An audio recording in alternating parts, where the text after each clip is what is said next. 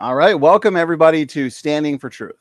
My name is Donnie Badinsky, and I am your host and moderator for tonight's salvation debate. It is a privilege to have pastors Jeff Dollar and Tommy McMurtry to debate perseverance of the saints versus once saved, always saved. Pastor Jeff taking the perseverance of the saints view, and Pastor Tommy taking the once saved, always saved position. Gentlemen, before we get into opening statements and the debate itself, what I'd like to do is get acquainted a little bit, kind of break the ice and get to know you gentlemen. Pastor Jeff, it is your first time here on the Standing for Truth debate platform. So firstly, I appreciate you giving us your time. And can you tell us a little bit about yourself and also your ministry?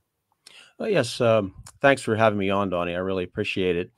I'm a former fundamentalist. I was started out life as a Roman Catholic and was converted around the age of 16 in a fundamental Baptist church. Went to Hyles-Anderson College for about 5 years, then finished at Manahath School of Theology and been in various churches. I was an elder in the PCA for a couple of years, and now I pastor an independent Reformed church, Community Bible Church in Portage, Pennsylvania.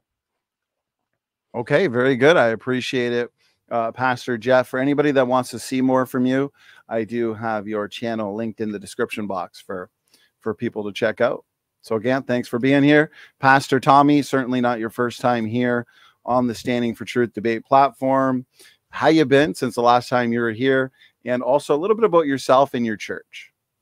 Yeah, doing really good. Just had a nice trip to Philly since last week when I did the discussion on here, and everything's been going good, and excited to be having this conversation. Me and Pastor Dollar, we go way back. We've been fighting with each other for years, and I'm all psyched up for this. I literally, before we got on, I listened to Jack Smack's Calvinists Are Not Saved song, and it got me fired up and raring to go now. Well, here we go. This is going to be an epic soteriology showdown. Sounds like it's a debate that's been in the works or making for quite a few years. So I'm excited to see what you're both going to bring to the table for tonight. If I'm not mistaken, both of you hold eternal security, but different viewpoints or understandings of eternal security. And so I think this is going to be a really interesting, thought-provoking, and edifying debate. I'm not sure if I've seen a ton specifically on just perseverance of the saints versus once saved, always saved. So I think this is going to be good. And allow me to go over the format for the audience sake. And so we're going to be having 15-minute opening statements for our guests to lay out their positions and arguments for tonight. Then we're going to have uninterrupted rebuttals. So rebuttals will be 8 minutes. Pastor Jeff and Pastor Tommy can address each other's opening statements during that portion. Then we're going to have a 40-minute discussion. Rather than a real strict just Q&A cross-exam, it's going to be 20 minutes each where they can pick the topics and kind of lead the way in discussion. Then we'll have a 5-minute closing statement. And then this is where we get you guys in the audience involved. As always, we're going to have about a 25 to 30-minute audience Q&A. So please, if you do have a question, let's keep it on topic. Tag me if you can at Donnie or at Standing for Truth, and then let me know who the question's for. And with that, we're going to get right into our first opening statement, which goes to Pastor Tommy McMurtry. Tommy, you have 15 minutes whenever you're ready, and the floor is yours. Go ahead.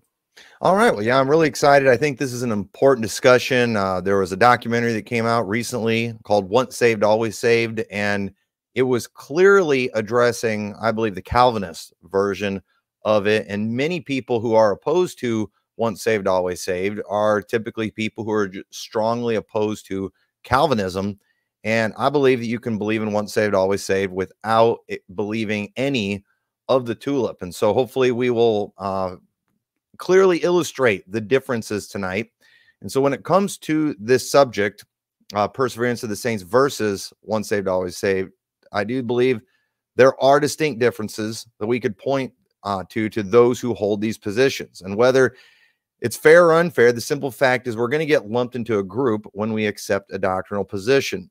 And so while there's always exceptions to everything, I hope to point out tonight some clear differences that you will commonly find in people who hold to perseverance of the saints or once saved, always saved, because we're both in agreement that one cannot go from saved to unsaved, but we both come to that same conclusion in very different ways, and we interpret many scriptures in very different ways.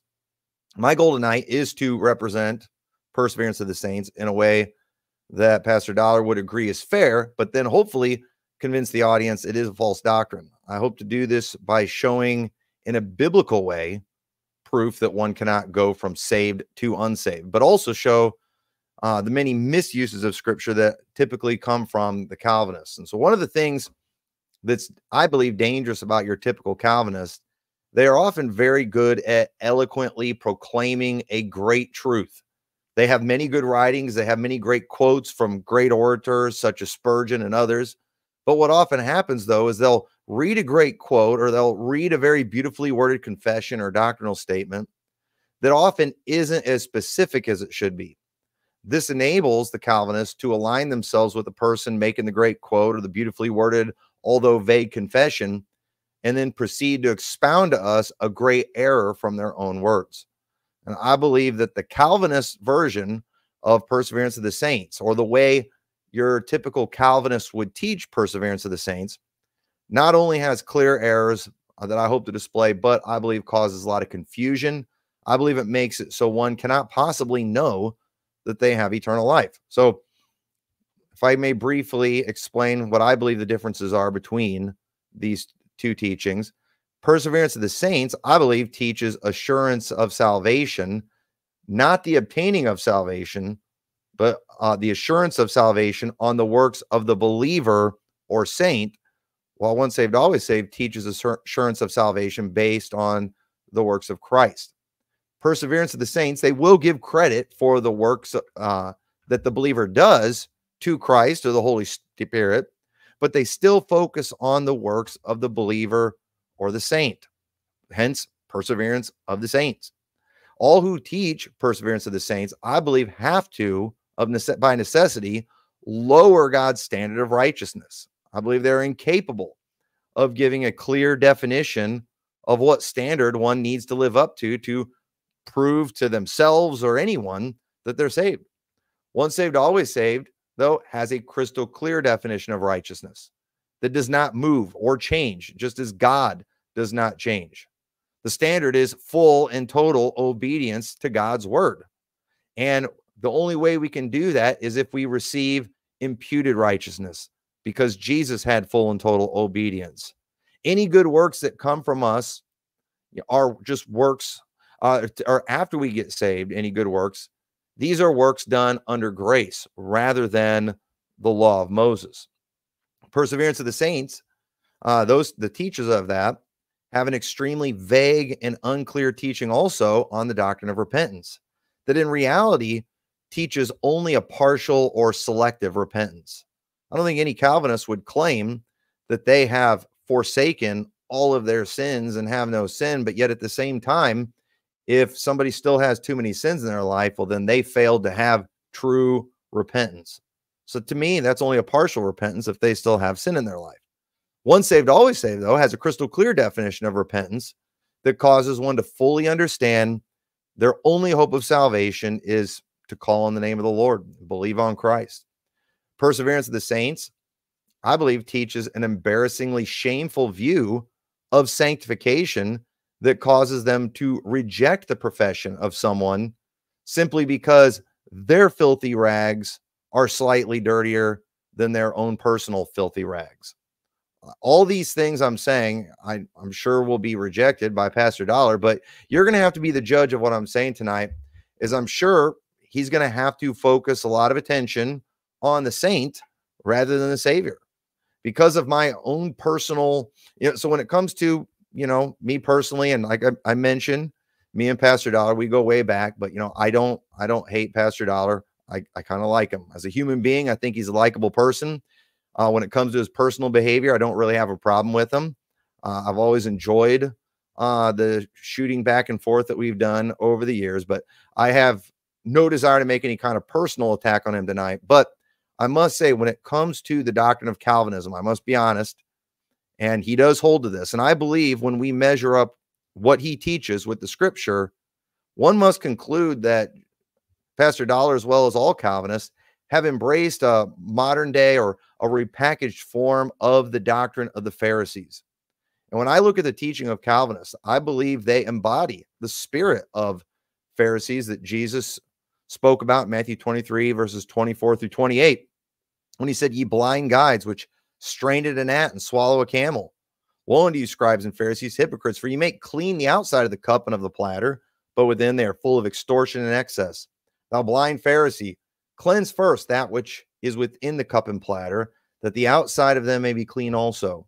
Woe unto you, scribes and Pharisees, hypocrites, for you are like unto whited sepulchres, which indeed appear beautiful outward, but are within full of dead men's bones and of all uncleanness. Even so ye also outwardly appear righteous unto men, but within ye are full of hypocrisy and iniquity." And I think anyone who teaches that they repented of all their sins and they are persevering because of their works, I believe is a hypocrite. And this brings me to another clear distinction between those who hold to perseverance of the saints versus once saved, always saved. The perseverance of the saints believer constantly quotes dead guys, while once saved, always saved believers, they constantly quote scripture. So there's one more area where they're like the Pharisee. They put tradition over scripture. They're always wanting to align themselves with these famous, well-liked historical figures. But if I may take a few minutes, though, to give a definition of perseverance of the saints and then show my problems with it, and then I'll give my definition of once saved, always saved. But this is from the Westminster Confession, and I do believe Pastor Dollar holds to, if I'm not mistaken. But it says on perseverance of the saints, "They whom God hath accepted in his beloved, effectually called and sanctified by his Spirit, can neither totally nor finally fall away from the state of grace, but shall certainly persevere therein to the end and be eternally saved." And we don't have time to discuss my thoughts on the effectual call, but with the exception of those two words, I don't really have a problem with what I just read there. The second section says this perseverance of the saints depends not upon their own free will, but upon the immutability of the decree of election, flowing from the free and unchangeable love of God the Father, upon the efficacy and of the merit and intercession of Jesus Christ, the abiding of the Spirit and the seed of God within them, and nature of the covenant of grace, from all which ariseth also certainly an infallibility thereof. I think this is also pretty good, even though I know Pastor Don and I would disagree on things concerning free will and also election. But if free will and election are defined properly, I really don't have a problem with this section.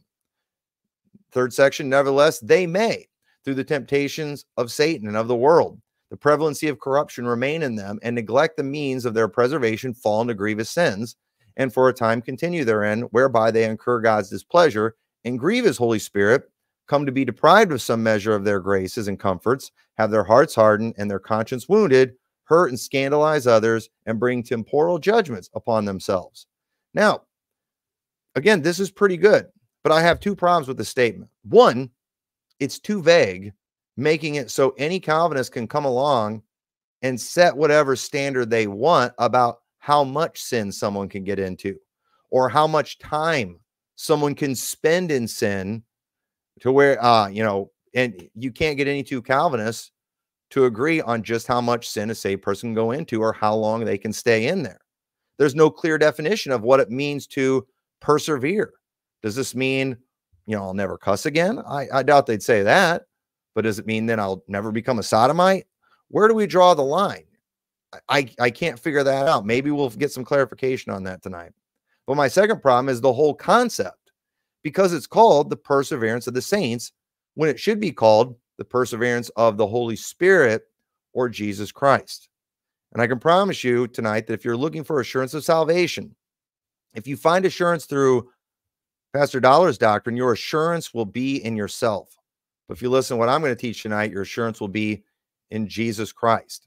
Hebrews 6:17, wherein God willing more abundantly to show unto the heirs of the promise of the immutability of his counsel, confirmed by an oath, that by two immutable things in which it was impossible for God to lie, we might have a strong consolation who have fled for refuge to take hold upon the hope set before us, which hope we have as an anchor of the soul, both sure and steadfast, and which entereth into that within the veil, whither the forerunner is for us entered, even Jesus made an high priest forever after the order of Melchizedek. All who are saved were nothing but just helpless sinners who fled to Jesus for refuge because we're too sinful. We had no hope on our own. Once saved, always saved teaches the perseverance of the Holy Spirit or Jesus. I'm saved because Jesus persevered to the end and he endured the cross. I stay saved because the Holy Spirit keeps me saved. And while this teaching is very simple, it is very biblical, but what Calvinists do, they like to cast doubt on it. They give us hypotheticals, and I'm sure we'll hear all kinds of possible scenarios tonight, like what about someone who just prays a prayer and then goes on to massacre all the puppies in the animal shelter? This is their way of bringing shame to the Savior by being an accuser of the brethren. Again, they can't give the clear definition of perseverance. They just try to make up scenarios that they know would shame the Holy Spirit who seals us. But here's the problem with this. Like all false salvation teaching, it doesn't factor in the Holy Spirit. It also assumes it knows exactly how the Holy Spirit will act and when it will act. We can't know that. This is nothing more than a distraction to cast doubt on people's salvation. I think it's shameful. I believe Christians should stand against it 100%. And I can have some mercy for many people in the past who've held to some form of Calvinism. After all, there was a time when getting your hands on a Bible was difficult. There was a time when the Catholic Church had a stranglehold on many, and especially the religious leaders. I'm thankful for those who saw errors in the Catholic Church and came out of it, but we shouldn't be surprised that they came out with some doctrinal baggage. I'm not here today to throw all who have ever been considered Calvinists in history into hell, but I am here today to say we have no excuse for this horrible doctrine anymore. Just like our nation has some things in its history that we are now ashamed of, like slavery, many churches have things in their history they should be ashamed of, and I believe Calvinism is one of those things. And someone trying to introduce Calvinism in their churches today should be viewed the same way we would view someone coming into Congress today trying to introduce owning slaves.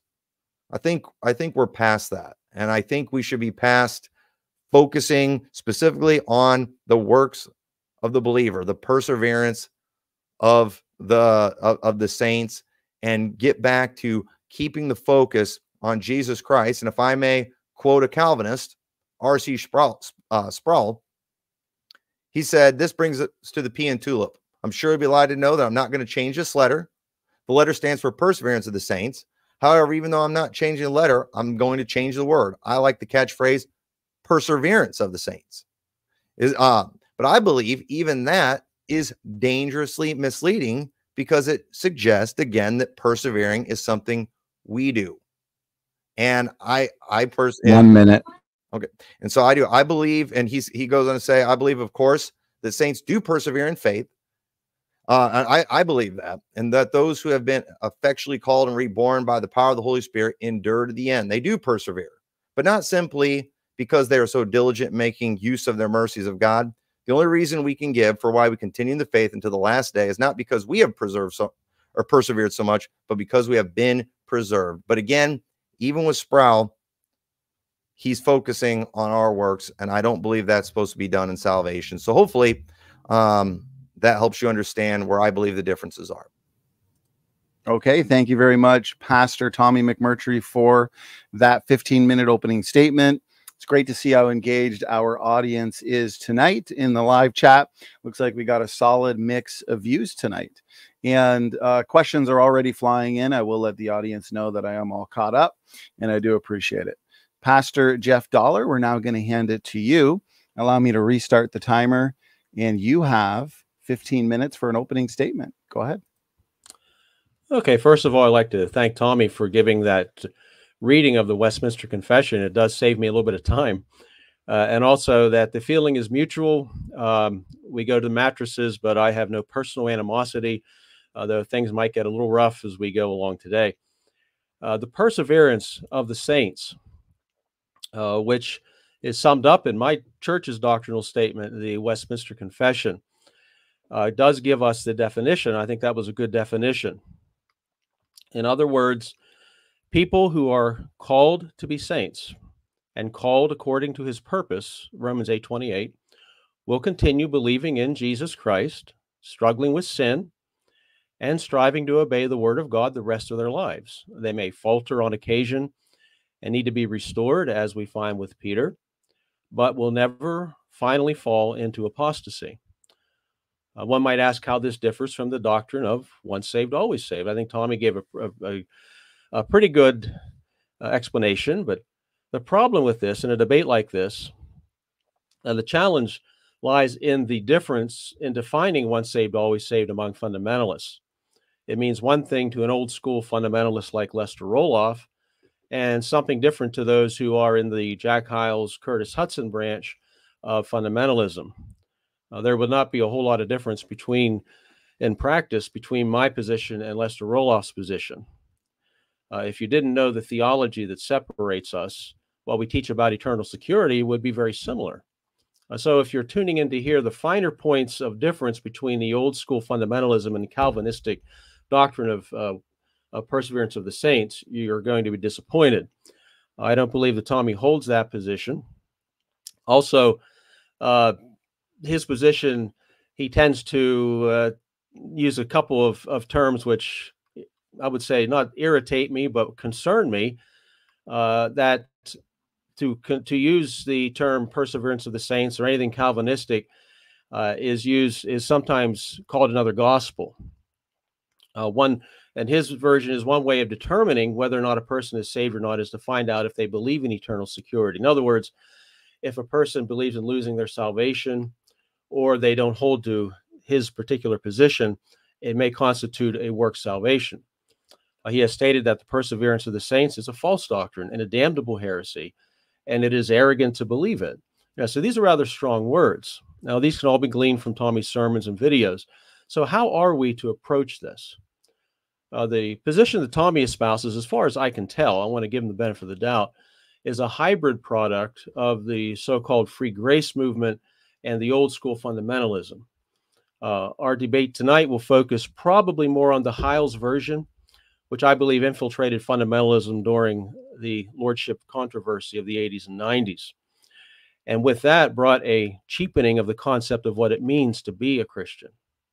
So let me first lay out my position and to dispel any misconceptions and straw men that had been promoted by some in the once saved, always saved side.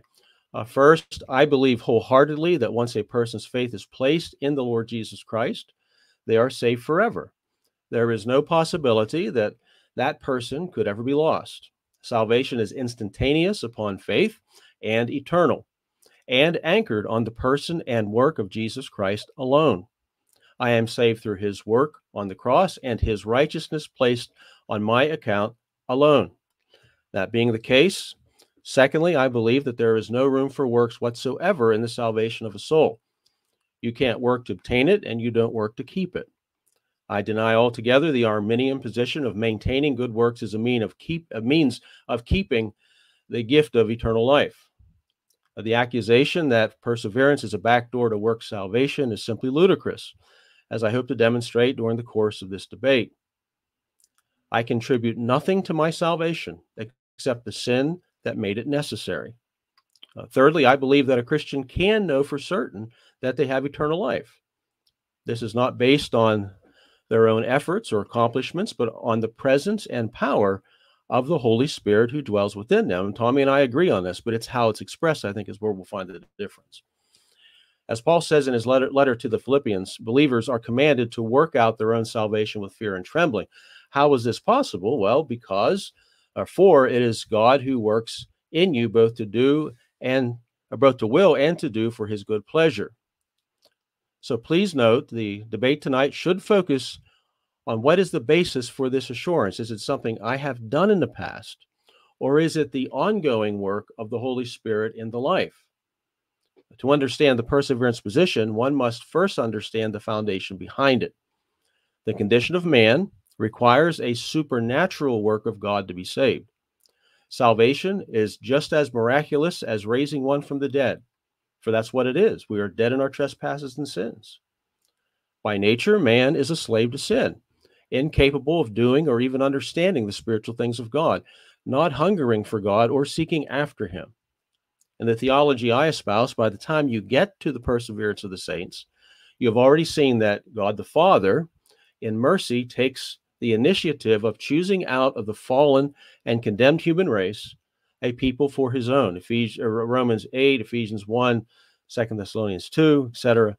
He then gives these people to the Son for their redemption, John 6 and 17, cleansing them from sin and providing them the righteousness they lack, Romans 4 through 5, etc. We see this in 1 Peter 1, 2, elect according to the foreknowledge of God the Father, in sanctification of the Spirit for obedience and sprinkling of the blood of Jesus Christ. The Holy Spirit completes that work by applying the work of the Son in justification and sanctification, Titus 3:5. So the keeping of my salvation depends upon the foundation already laid by all three members of the Holy Trinity. That being the case, it is an impenetrable fortress guarded by God himself. No man can pluck me out of his hand, John 10, and nothing shall be able to separate me from the love of God that is in Christ Jesus, Romans 8. Not because I'm obeying, but because God is preserving. The argument here is how God preserves and how I can know it. The foundation of the perseverance doctrine is found in the new covenant made with God's people, which centers upon the new birth. As such, the good works that must of necessity proceed from the Christian, Ephesians 2:10 and Titus 2:14, are not something they must or can produce of their own strength. They must be there, but they are there because of the work of God. The Lord Jesus Christ in John 3 spoke to Nicodemus regarding the necessity of the new birth. He confronted Nicodemus with his ignorance about this when he asked, "Are you the teacher of Israel and do not know these things?" In other words, as the premier teacher of Israel, Nicodemus should have understood that what Jesus was referring to, but he didn't. The answer to Nicodemus's mystery is found in Ezekiel 36, verse 25. Then I will sprinkle clean water on you, and you shall be clean. I will cleanse you from all your filthiness and from all your idols. I will give you a new heart and put a new spirit within you. I will take the heart of stone out of your flesh and give you a heart of flesh. I will put my spirit within you and cause you to walk in my statutes, and you will keep my judgments and do them. Notice the cause. What is the cause? God himself. As such, the good works that must of necessity proceed from the Christian are not something they must or can produce of their own strength. They must be there, but they are there because of the work of God. So what are we to think about these good works? They cannot save, but they are important because they serve as an evidence of the unseen faith that exists within. They will of necessity proceed from the born-again believer, having a new heart and spirit put there by God. They will then, in the power of God, walk in God's statutes and keep his judgments, not because they are proving they are saved or keeping themselves saved, but because God empowers them to do so as the scriptures say. So what of keeping the faith? Is it possible that a Christian will wake up one morning and no longer believe in the Lord Jesus Christ? Well, Jeremiah, in explaining the new covenant, says the same thing. And I will make an everlasting covenant with them. This is Isaiah 32, verse 40. And I will not turn away from doing them good, but I will put my fear in their hearts. Notice this, so that they will not depart from me. God has done this. Now, Tommy made the statement in the past, he doesn't know if he'll keep the faith in the future. And if anyone says that they think that they will, that is arrogant. But that would be true if you're trusting in yourself. But if the word of God gives us the faith so that we will not depart from him, that's a whole nother story. So when Paul commands us to examine ourselves whether we are in the faith, and Peter commands us to make our calling and election sure, just how are we to do that? Now, according to Tommy, and once again, I'm just quoting from some of his old videos, he may change his mind. It is not the works proceeding from the believer, but the profession that is important. In his video on tearing up the tulip on perseverance, he states that he does not use the change of life as something to judge another person's salvation, quoting, I am going to judge whether or not they're saved based on their profession. So the difference is that in Tommy's position, I can know 100% for sure I'm saved by a one-time act of faith and repentance. This profession is so important that some preachers of his theological persuasion have admitted to making several professions of faith over time, just to make sure they did it right. The problem with making your profession the evidence of your salvation is that it requires faith in something you have done. And it deals with the sincerity of what's going on behind it. While it's going on, do I really mean it? Were my motives right? My first profession of faith was as a child, well over 50 years ago, and memories fade. Trusting in a profession or a prayer is not much different from the Roman Catholic who trusts in the Our Fathers and Hail Marys. A person not only initially professes faith in Christ, but continues that profession the rest of their lives. A person not only calls on the name of the Lord initially to be saved, but they continue calling on him for the rest of their lives. We can look at the fruit of our lives and determine if there is evidence of the presence and work of the Holy Spirit. I can examine what is proceeding from my heart and life. Do I have a new heart? Ezekiel 11 and Ezekiel 36. Am I walking in the commands of Christ? John 14:15. Do I hunger and thirst after righteousness? Matthew chapter 5, verse 6. Do I have a new spirit within me? Romans 8:16, 1 Corinthians 3:16. Is the Holy Spirit convincing me of sin, righteousness, and judgment? John 16. Do I love the Lord Jesus Christ? John 8:42, Ephesians 6:24. Do I love the Word of God? Psalm 119:97. Do I love the people of God? 1 John 2:10. There's also the negative side that I am to be warned about. If I examine my life and find that I am given over to the love of sin and the pursuit of evil, if my life is characterized by unrighteousness, fornication, or homosexuality, or if I continue to walk in the way of the Gentiles and lewdness and lying and so forth, then I have no guarantee of inheriting the kingdom of God. There are multiple warnings of this, 1 Corinthians 6, Galatians 5, Ephesians 5. Now, Tommy may make the statement that such is not the case, that a person may continue pursuing sin and go to heaven, but Paul warns us not to be deceived by such empty words, Ephesians 5:6. This here is the key to the whole discussion. Tommy agrees that the Holy Spirit is present with the believer at salvation and is the reason the believer cannot lose their salvation. He pointed this out in his debate with A.K. Richardson last week. The question is, if the Spirit is indeed present in the believer and their actual physical body is the temple of the Holy Spirit, 1 Corinthians 6, what exactly does that mean? Will there be any tangible evidence of the presence of the Holy Spirit? We are told that the Spirit himself bears witness with our spirit that we are children of God, Romans 8:16. How does he do that? He does that by bringing the life of God into the soul of man, fulfilling the promises of the new covenant, and leading the believer in holiness, which we are commanded to pursue, and without which we cannot see God. When he enters, there will be a newfound hatred of sin and an ongoing battle against it, as we find in Romans 7. The Holy Spirit will bring with him the fruit of the Spirit as found in Galatians 5, love, joy, peace, gentleness, goodness, 1 minute left, and begin working them out in the life of the believer. He will go to war against the works of the flesh, and the rest of the life will be spent in repentance, battling these sins.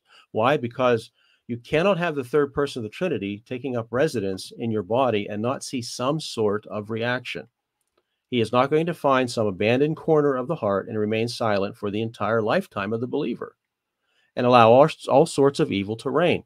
There is a reason that Paul says in Ephesians 2 that having been saved by grace through faith, the believers are his workmanship created in Christ Jesus for good works, which God prepared beforehand that we should walk in them.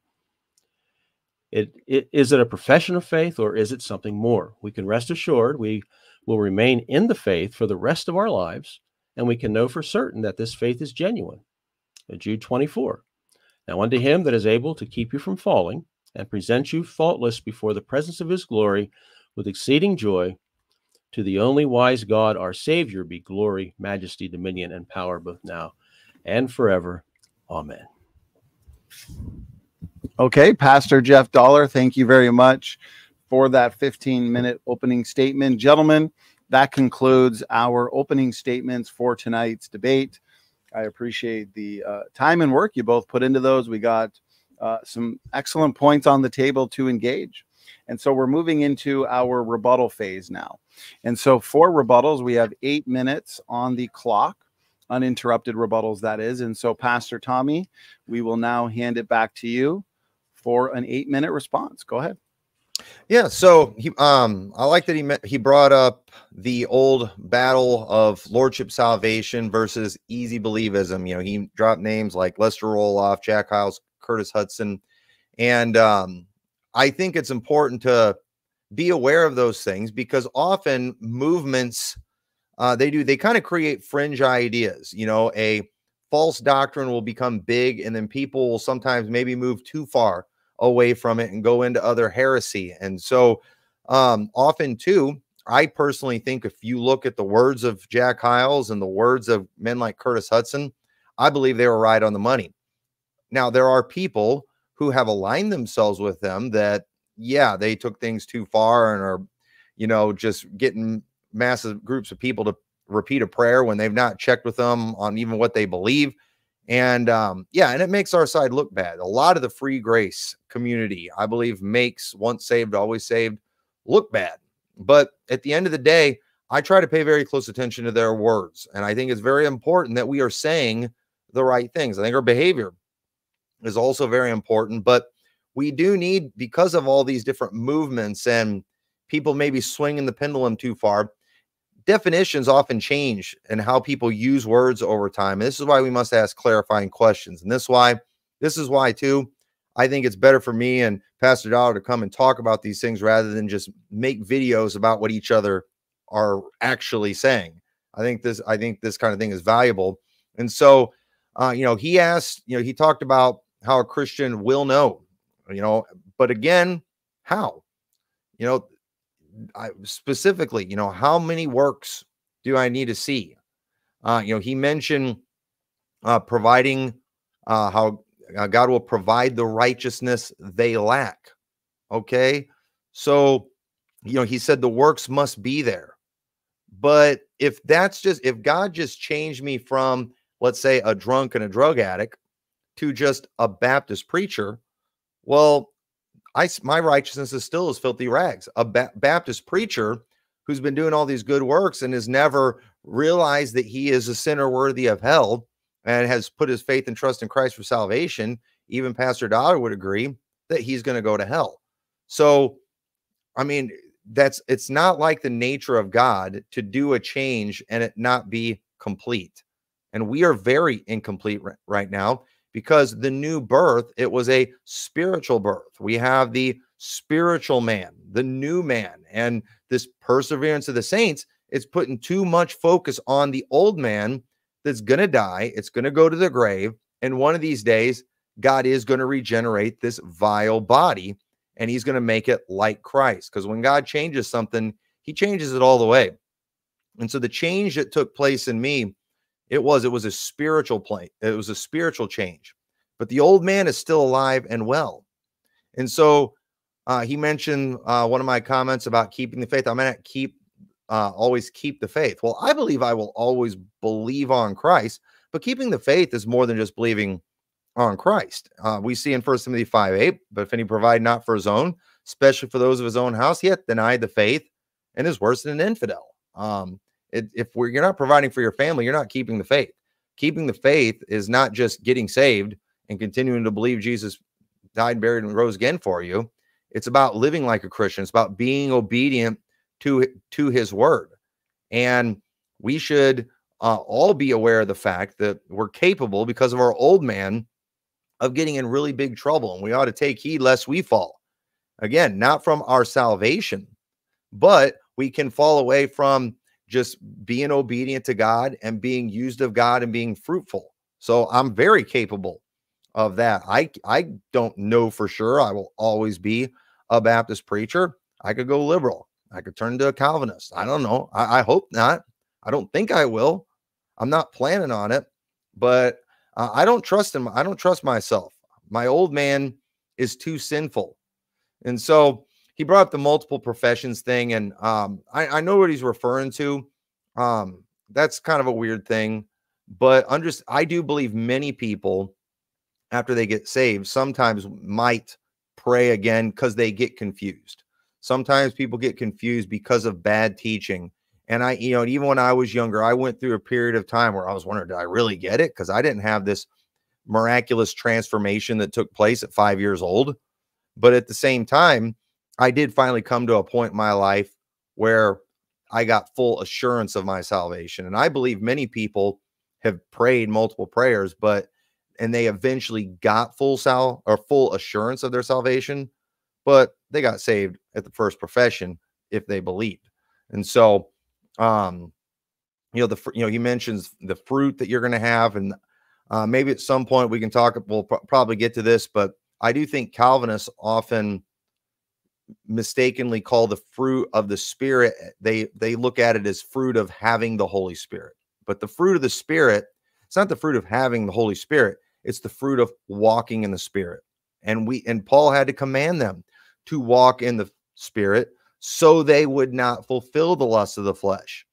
And the works of the Spirit are love, joy, peace, long-suffering, gentleness, goodness, faith, meekness. If you're walking in the Spirit, you will not break any law of God. But if you walk in the flesh, the works of the flesh are manifest. How do I know if somebody is walking in the flesh? Well, they're going to do all those bad things that I mentioned. And we see examples in the Bible of saved people doing some of those very things. And so I do believe a saved person is capable of getting drunk, but I don't believe they lose their salvation because of it. And so, will there be evidence of the Holy Spirit? And let me just say this. I believe there will be, but I refuse to try to define it. You know why? Because I don't know how the Holy Spirit's going to work. I don't know the timing in which he is going to work. There is such a thing as false professions. There is such a thing as people who creep in. Satan sows tares among the wheat. But at the end of the day, it doesn't change the fact the gospel is very simple. No works are required, and the Bible doesn't use the works of man as proof of salvation. It uses the works of Jesus Christ. He is the just and the justifier. Now, as a individual, as a pastor of a church, sometimes we might have to look at somebody and saying, hey, they are not displaying any evidence of having the Holy Spirit. And we might have to put them out of the church. In Matthew 18:17, it says, and if he shall neglect to hear them, tell it unto the church. But if he neglect to hear the church, let him be unto thee as a heathen man and a publican. Doesn't say he is a heathen, but sometimes you might have to treat someone like that, and they might be. 30 seconds. And there's a lot of free grace people out there that I wouldn't let in my church. You know why? Because they behave like a heathen. You saying they're not saved? Well, not based on their words, but based on their works. I might not think that they are saved, but they're not standing before me on Judgment Day. And I refuse to set that standard because I don't know what it is. And I don't know what the Holy Spirit will do because I am not the Holy Spirit. And so I think Calvinists try too hard and think they know too well what exactly the Holy Spirit will do. And I think it's confusing. Thank you, Tommy, for that 8-minute uninterrupted rebuttal. Jeff, we're now going to hand it back to you. And you also have 8 minutes. I'll start the timer on your first word. Go ahead. Okay, let me set my own timer here. I actually forgot all about this. Just give me a second. Okay, no problem.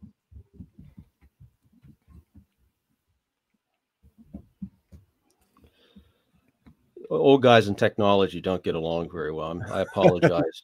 No worries. Take your time. I'll let the audience know that I am all caught up on questions. And so if you do have a question for Pastor Jeff or Pastor Tommy, feel free to send them in. Send me in some specific passages that you'd like to see them engage as well. And we'll have some fun with that. Okay, Pastor Jeff. Okay, I'm ready now. Okay. First, I'd like to just say I agree with Tommy on the issue of church discipline. But the church discipline is there for a purpose. That is, that if a person, say, is having a relationship with their stepmother, as we find in 1 Corinthians 5, I think it is, that individual is then removed from the church for a reason. That reason is we don't recognize you as a Christian under the current situation. I can't read the heart. Nobody can look at the heart, but we can see from the outside behavior, that person is in deep sin. So that being the case, we enact church discipline. And one of the things of church discipline that is done is to bar that person from the Lord's table. At least in our church is what we would do. That reason is because under the way that you're behaving, we can't accept you as a Christian. They repent, they turn away from what they're doing, and come to the church. We receive them back in. So that's I think that was, I don't know how much we agree on that, but I'm glad that Tommy brought that up. He mentioned that in his opening statement about the Once Saved, Always Saved documentary. I would agree with him on that. I think that was a very poorly done documentary in mixing up all kinds of ideas about once saved, always saved, and blaming everything on Calvinism when Calvinists refute a lot of the same things that they do. Moving on down here, the question of whether or not I can know I'm saved. I can know, as a Calvinist, I can know for sure that I'm going to heaven, but it's not based on me looking back on a profession of faith. It's not based on anything that I do. It's based, as I said, on the work of the Spirit within me. The Spirit bears witness with our spirit that we are the children of God. So but the question is, how do I know that? Am I looking back on something? Or is there something tangible or something that I can actually see and experience? And I have no argument with Tommy about imputed righteousness. No works that I do will be counted for anything good. They're all filthy rags. But the idea of repentance, he brought up the idea of repentance, about repenting of sins. How do I know if I've repented of enough sins? We repent of all our sins. In other words, if I have a bad thought, if I have a bad word that comes out of my mouth, I ought to be sensitive about sin. What we mean by repentance is that God, and through the work of the Holy Spirit and the Holy Spirit entering us. I mean, remember, if you go to the Old Covenant, where you had the presence of God within the tabernacle and in the temple, that was a place that only the priest could go. It was a holy place. We are that now. The Holy Spirit has come inside of us. Now, what's he going to do? Well, sin has no place in us. Now, we're going to battle sin. As long as I'm in this body, as Tommy pointed out, I'm going to be constantly battling sin, and I'm going to be constantly losing. But when the scriptures tell me certain things, that you have the work of the Holy Spirit on the one side, you have the flesh that remains in us on the other side, how's that going to reveal itself to the world? As a Christian, that's going to be revealed in my constant battle against sin, that I'm going to be constantly confessing my sins, because I'm always sinning. I don't know how many people have the idea that Calvinists think they're Pharisees, that we know how sinful we are. Our worship services include a confession, a corporate confession of sin. That is, we gather together to worship the Lord. We come as sinners, confessing our sins to the Lord. It's a constant thing. It's not a one-time thing. It's not like I'm going back and saying, okay, I want to get saved. I believe in Jesus. Now I need to repent of my sins, and I get out on the list. Boom, boom, boom, boom. Okay, I'm done, and now I go on. No, that's not how it works. Sin becomes the enemy and the constant harasser of the Christian. So as the Christian has to deal with this, there's this constant repentance, and there's a constant, as there is a constant belief in Christ, constant faith in Christ, there is a constant repentance. So I hope that cleared things up a little bit. The idea of, I hesitate to bring this up, but the idea of Calvinists being Pharisees, I spent 5 years at First Baptist in Hammond. I spent many other years before that in other fundamentalist churches. So comparing the two, I have a little experience in that. Now, whenever you have people getting up and pounding the pulpit and screaming about don't go fornicating, but while the whole time they're out fornicating, that is hypocrisy. That is Phariseeism. Now that I'm not saying things like that don't happen in the Reformed faith, and we have issues that we have to deal with. People are disciplined, but I've seen enough of it, that the accusation of Pharisee, to us, it kind of it doesn't make me upset. It almost makes me laugh because of what I've seen in the past. Let's see here. The definition of perseverance, in that it's too vague. I think Tommy pointed out, the idea of perseverance is simply this: the Holy Spirit being in me. I am to utilize the means of grace that God gives me. I am to be under the preaching of the word. I am to observe the Lord's sacraments, the baptism and the Lord's table. I am to be involved in my own personal prayer and Bible reading. That these are the things that strengthen us. And because they're the commands of God and we do them, then we don't fall away. The idea of falling away here, I watched that debate between Tommy and I think it was his name, AK, last week. And I think there was something missing there. The idea that what exactly is falling away? The other fellow said that you can lose your salvation. Yes, but the scriptures talk a whole lot about that.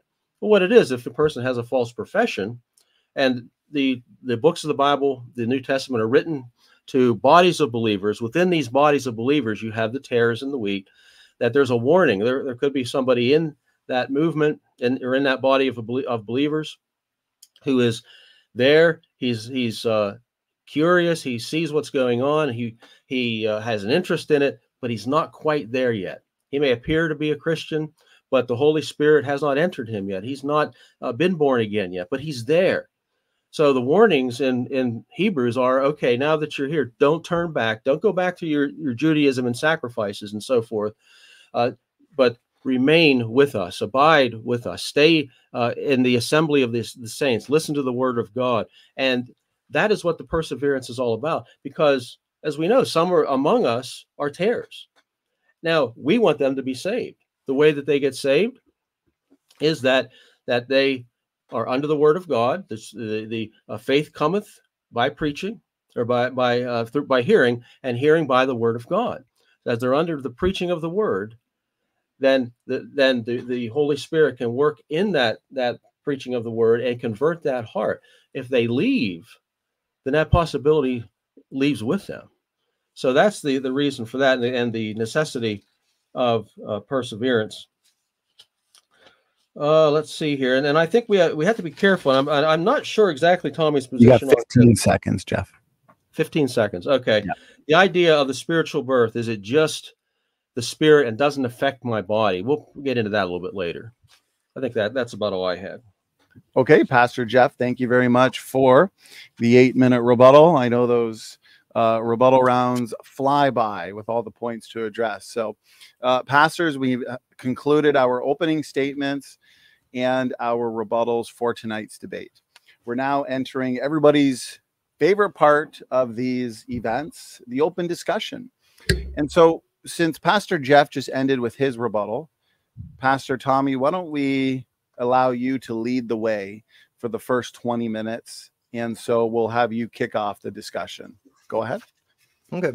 Yeah. Well, let's talk about the spiritual birth. Again, I believe, and we talked about this a little bit in the debate with AK, that when a person gets saved, that their spirit is regenerated, not their body. Okay, their spirit is regenerated. It's brought to life. I believe in 1 John, when it talks about that which is born of God sinneth not. That's that new man, the spiritual man. And so now we actually have what we need to get victory over sin if we walk in the spirit, but we still have the flesh. And I think one of the most confusing things for a lot of people where they're confused is they think because I got saved, I'm not going to struggle with these sins anymore. And they're hearing a lot of this, I think, bad preaching on repentance. And they're like, man, did I really get it? I mean, I still am being tempted to look into lust. I still feel like going and getting a drink and, and things like that. And so I guess I would ask you, when that, so if any man be in Christ, he's a new creature. How do you define the new creature? I would define him as the spiritual man, that has become new. And I believe it has been made, it is complete. It's going to go on forever. But how would you define the new creature? Well, as Jesus pointed out to Nicodemus, that he's given a new heart. So the heart, if you define the heart in a biblical way, the heart is the very center of the being. So if you have a new heart, your mind is being renewed. The Holy Spirit is there. And I'm going, what was your question again, Tommy? I'm sorry. So, yeah. So, I mean, what is the new creature to Okay. you? The new creature is a new person in Christ. I am a different, when I was at First Baptist in Hammond and youth conference as a teenager, we used to sing a song, the things I used to do, I don't do them anymore. Places I used to go, I don't go there anymore, and so forth. So we're not perfect. We're not going to be perfect, but we're set in a different direction. And that direction is now guided by the Holy Spirit. Now I have ups and downs. If I fail to utilize the means of grace, the word of God, hear the preaching of the word, go to church, if I'm a true believer, then I'm going to struggle, and I'm going to struggle greatly. But I'm helped greatly by the helps that with the Holy Spirit in me, that these things then will give me that strength to continue on. So then wouldn't you be saying that, okay, I became a new creature, therefore, yeah, the things I used to do, I don't do them anymore. Okay. Which that's Reformation. Reformation's good. So we've been made this new creature where we're not doing the things we used to do, but we still do some things sometimes. Yeah. And maybe we feel bad. But then you would agree too, when Jesus Christ returns and we're resurrected, he's going to have to make us new again. That is unlike the nature of Christ and the nature of God. When God makes something new, he makes it complete. He makes it, he fixes it permanently. And I believe that the spiritual man that died inside us when we sin, when Paul said when the commandment came, sin revived and I died, obviously didn't mean physically, but that spiritual man did. It happens to all of us. Every one of us are going to choose sin at some point, like Adam did, because we come from Adam. That spiritual man in us dies. But then when we believe on Christ, God regenerates that. And, it will never die. It has been made perfect. And so what we're all waiting for now, we groan within ourselves, waiting for that redemption of our bodies. Because now there's a part of us, the spirit, that wants to be like Christ, but this flesh does not still want to be like Christ. And the flesh, sometimes we allow it to have victory over the spirit. And I'm afraid that, the way you are teaching, it's causing a lot of confusion for people. And I believe too, it's causing them to feel defeated because it's like, man, I just keep turning back to sin. But that's why we got to teach people how to walk in the spirit so they don't fulfill the lust of the flesh. And what you're saying makes it sound like, I've got this new heart, therefore I'm not going to want to do the things I did before. No, the new heart is from the spiritual man. And so now you have something that doesn't want to do those things, but you better believe you still have something in you that wants to do all of those things. Well, we're promised overcoming power. Greater is he that is in you than he that is in the world. So that being the case, it affects more than just the inside of me. It's going to affect, because it's my heart, it's going to affect the outside as well. When you think about the idea of becoming holy, it's not just at the resurrection. I think we're looking at two different categories. Whenever the Spirit comes in, he is currently working in a progressive way. And that's the only time I think the word I like the word progressive is in this theological term. In a progressive way, he is making us more holy as we grow in Christ, as we grow in grace. So his presence then is going to be leading us in holiness, because without holiness, we can't see God. We're to pursue it. We are to pursue peace, and we're to pursue holiness. So there's an actual work on our part in pursuing holiness, and that is through the Holy Spirit. And as he does this for us, we are progressively getting more and more closer to being like Jesus Christ. Now, it's a very, very long way off, but he's there working. And whenever the resurrection of the body occurs, then it'll be complete. But until then, the Holy Spirit's not going to sit idly by. He's going to be working in us to use us in whatever fashion he desires in this world. Well, yeah, and I would agree that what is in us is more powerful. We can have victory over the flesh. We absolutely can have victory, and when we don't, It's because we chose to go after the things of the flesh. But I don't think that we're guaranteed that there will be a victorious result in our life. I mean, we're guaranteed victory if we walk in the Spirit, but I don't think there's a guarantee that everyone who gets saved is going to be victorious. And when I say that too, I mean victorious in the sense that we're going to see a change that would make the religious leaders happy.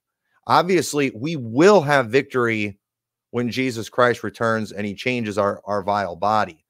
But in the meantime, I think there's going to be many times where I'm going to be very unsatisfied with the progress that takes place in someone's life. And I believe God is probably unsatisfied with all of us. You know, I think all of us grieve the Holy Spirit from time to time, but at the end of the day, the resurrection is going to happen for a reason, because God, you know, can't compromise on his holiness. And so he's going to change every single one of us at his return. And and then our body will then be like what we are on the inside in our spirit. But I think it's a stretch to just assume everyone is going to do good. I believe, you know, without getting into this passage, I don't know how you would interpret it, but the dog returning to its vomit and the sound of the wallow, I believe that's referring to saved people. I think saved people are capable of going back and just living in their carnal, filthy nature, and they become worthless for the cause of Christ. They don't produce any fruit. What is the text there? Is that 1 Peter, 2 Peter? I think it's 2 Peter 2, or 2 Peter 2 or 3. The dog returns to its vomit. I have that marked, I think. Second. Yeah. I have a way to find it. Yeah, it's 2 Peter 2, 21 and 22. One more page. And I believe the way of righteousness, it's a reference based on the context of everything that's been spoken of in 2 Peter. It's on how to live. We're in chapter 1, it mentions, according as his divine power hath given unto us all things that pertain unto life and godliness, through the knowledge of him that has called us to glory and virtue. And so we have been called to godliness. We have been ordained unto good works. It is God's will for us to walk in those good works. And when a person gets saved, they're not just downloaded with, you know, how to live in every area of their life. We have to teach them. We have to, in the Great Commission, after we save them and get them saved and baptized, we have to teach them to observe all things. And so when someone learns the way of righteousness, and especially when they escape the pollutions of the world and just all the filth of that, they get out of it and then go back to it, that is a very shameful thing, and it's going to end badly for them on this earth. They will be severely punished, I believe. Oh, chapter 2 of 2 Peter is dealing with false teachers. Yes, but it's all in that part. It's talking about the people that they are deceiving. The false teachers are getting, I believe, believers to forsake the way of righteousness. You know, false teachers, and Satan doesn't give up on people after they get saved. He probably works on them harder to keep them from getting more people saved. Yeah, I think this is one of those falling away verses. For if they've escaped the pollutions of the world through the knowledge of the Lord and Savior Jesus Christ, they are again entangled in them and overcome. The latter end is worse than the first. It would have been better for them not to have known the way of righteousness than having known it to turn from the holy commandment delivered them. See, this is where you get into like the Hebrews thing, where you have a taste of the Holy Spirit. The Holy Spirit, like a person's in church, they feel the workings of God in their heart. They're resisting that. They get to a certain point and they turn away. And at that point of turning away, where it says that their condition is worse than it was at the beginning. So, you know, I don't believe that we're talking about saved people here. For one to return to the vomit of the world in this way, I think is a revelation that person, I mean, as far as we can see, it would not be saved. Yeah, well, it's very strong language. But here's the thing about that, though. I mean, what sins would you say a believer is not capable of doing? Oh, a believer can commit any sin. Okay. And that's so, I mean, yes, but the question is, will they remain in that sin? And you go to David, for example. David committed murder and adultery. I mean, that's two big bad ones. Well, what happens to him? Mhm. God doesn't let him remain a murderer and adulterer. He sends Nathan. Nathan comes, preaches to David. David writes Psalm 51. I've sinned against God, against thee and thee only have I sinned. So you see how that God works with his believers. He doesn't allow the righteous to fall and remain down. He will bring them back up. Now, one thing I would like to point out is I can't judge a person's salvation. If someone's in sin, I don't know what position they are in sin. I don't know if it's something permanent, but while they're in the sin, that's where church discipline is to be used. I don't know if they're going to come back or not. Only the Lord knows, but I'm commanded to view them as an unbeliever, as to view them as a tax collector or a heathen, and then to treat them as such and say, look, we do not consider you a Christian until you repent, turn from that, and then we receive them back in the church when they do. If they don't, then we remove them from the church rolls. If that ever happens, I've had to deal with it a couple of times in my ministry. I tell them, stay in the church, listen to the word of God, but we take you off the church roll. You can't come to the Lord's table because the way you're living now, we can't consider you a Christian. Well, I would agree. I don't know. Yeah. Well, I would agree with what you said there, but you know, one of the big hostilities between our crowd and your crowd is it does, you know, people like yourself and you included often cast shade on those that we get saved out soul winning. And it's always, you know, because, you know, you're not seeing the fruit, and it does seem like it discourages soul winning. It might even discourage some who made a profession and maybe is struggling, because it seems as though somehow, you know, you've seen, you know, these people that we've won and what's going on. And it's like, you know, so it's like, what's the standard? I talked to one Calvinist fellow one time, and he's like, well, I said, what's the bare minimum that somebody, because he's like, they have to do something. And he told me, you know, they'll at least get in church, but then for how long, you know? Well, that's the whole idea of, once again, one thing, I don't believe that salvation is a one-time thing. I think it's a lifetime. So when someone, whenever you go and give someone the gospel, which is a wonderful thing, you're telling them about Jesus Christ. Yes. And they may pray and they may show a little evidence there while you're there. But the real test is, do they continue on? Do they go on from that point or not? And again, only the Lord knows. There's one person I know for sure that made a profession of faith, never did anything, and I know he's in heaven. And you probably know who he is, Tom. Yeah. The thief on the cross. Because Jesus said so. Other than that, if someone, like, I've had dozens of them too, you go and they seem so excited about, yes, I'll come. So then you go to pick them up, they're not there. They're hiding, you know, they're gone. Well, what did it mean? Well, then if a person has the Holy Spirit in them and they're transformed, they have a new heart. That heart's going to be hungry for the word. They're going to hunger after Jesus Christ. I need him. I must have him. I must have the word of God. So there's going to be at least that hunger there that we then can work with. And we're not going to have to drag him to church. There's going to be that transformation. And that's why I think about myself when I was saved. My mother had to drag me to church. You know, Easter Sunday, 1978, I think it was. I told her I'd go to church with her, and then I changed my mind, and she forced me to go.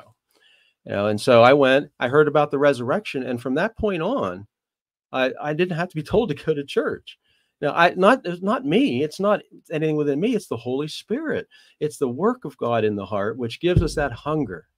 You know, that they're not, if someone's alive, they're going to hunger after the sincere milk of the word. If they're dead, they're not going to be hungry. You know, so that's why, and I hesitate to count people, you know, or to give people assurance. You know, assurance will come through the preaching of the word. You know, as people are sitting in church, listening to the word, reading the word, the Holy Spirit does that, not me. You know, I hesitate very much to give anybody assurance. I might work with somebody to work them through something, But I don't say yeah, I think you're going to heaven. I don't tell them that. I let the Holy Spirit do that. So, yeah, and I have a problem with you saying, there'll be a transformation. We won't have to drag them into church, but there's so many things we're not factoring in. For one, most churches today are an absolute joke. And many people I agree. Yeah, and many people have experienced those. So you might get somebody saved, and then all of a sudden, but in their mind, they're like, well, I'm not going to church, man. That's crazy, because they have the wrong idea about it. And that's why, again, we have to teach them. And, when, again, it seems very clear to me when you're talking about that new heart. Okay. What you're saying is true, but again, I don't think you have the right definition of that. They have a spiritual heart now, but we have to teach people how to go after that. We've got to, we've got to teach them scripture. We've got to show these things to them. And it can be very difficult getting them in church so we can start doing these things. And we might have here's to. The thing. Mm-hmm. You mentioned about that. This goes along with the new heart, the new covenant. Yes, I must teach them the word. I must teach them verse by verse through the scriptures and allow the Spirit to work on them. But there's also something I can't teach them. And that's what comes through the giving of the new heart. It's where it says, you won't need a teacher. I think it was Ezekiel or Jeremiah says that they don't need to be taught because the Lord will be their teacher within them. So there you have the inside, which is hungry, which is desiring that. And then you have the outside. And as the teacher, I'm to give them the word that they may grow, that they may be protected. I might and pray for them. But I can't teach them within to have that desire. That's what God does. So that's what would be the difference there. Well, yeah. In Jeremiah, it says we won't have to teach them to know the Lord, because under the old covenant, many people who didn't know the Lord were in the old covenant. They got in through circumcision. But under the new covenant, we get in through faith in Christ. So we don't need to teach them to know the Lord, but we do have to teach them how to walk in the Spirit. We do have to teach them the way of righteousness, for sure. And you brought up David, because David is a great example of somebody who committed great sins, and of course, rightfully he repented. But we also have King Saul, who I think you would maybe would agree that he was saved, and I don't see where he ever repented. I question it. I don't know. I question it. But so it would be my belief that he was saved. He did go to heaven, but I don't believe we ever see him truly repent. He was upset that he was going to lose the kingdom and all that, but he never truly repented. And I'm on Sunday night, I'm preaching on 1 Corinthians 11 and verse 28. It says, but let a man examine himself, and so let him eat of that bread and drink of that cup. For he that eateth and drinketh unworthily eateth and drinketh damnation to himself, not discerning the Lord's body. And I believe what he's teaching right there is exactly what we see in Hebrews chapter 10 and verse 26, where it says, if we sin willfully after we receive the knowledge of truth, there remaineth no more sacrifice for sins. And then he goes on to say in verse 29, of how much sore punishment suppose ye shall be thought worthy, who hath trodden under foot the Son of God, and hath accounted the blood of the covenant wherewith he was sanctified an unholy thing, and done despite to the Spirit of grace. I believe this is also referring to when saved people take advantage of the grace of God, they get punished, and they can get punished severely. The wording in Hebrews 10 is very strong. Many people make it like you lose your salvation. No, he's saying you're going to punish. The Lord will judge his people. And we have in Hebrews, talks about whom the Lord loveth, he chasteneth. And in 1 Corinthians 11, after he calls them out for all these things, he says, for this cause, many are weak and sickly among you, and many sleep. And he always talks about sleeping for the dead in Christ, because they're physically dead, but they're going to rise again one of these days. And I believe he's showing people here who were taking advantage of the grace of God. They weren't taking the things of God seriously, specifically the Lord's Supper that represents the body and the blood of Christ. And that's a very severe sin that will come with the chastening hand of God. And so God's going to judge his children, sometimes to the point of death, like he did with King Saul, like these people in 1 Corinthians chapter 11. But at the same time, they never repented. They died in that sin. You mean Saul? Saul That, and these people in 1 Corinthians 11. yeah. Okay. That's why we don't know. All I can say is I don't know. But do you think You the know, like, people in 1 Corinthians 11 who were, he said sleep, he said many sleep. Do you oh, believe that's a those, reference, yeah. say people being dead? Yes. Yeah. Yeah. That, Okay. I mean, I just don't know their spiritual condition. That's what I'm saying. When they died, I mean, were they saved or not? I don't know.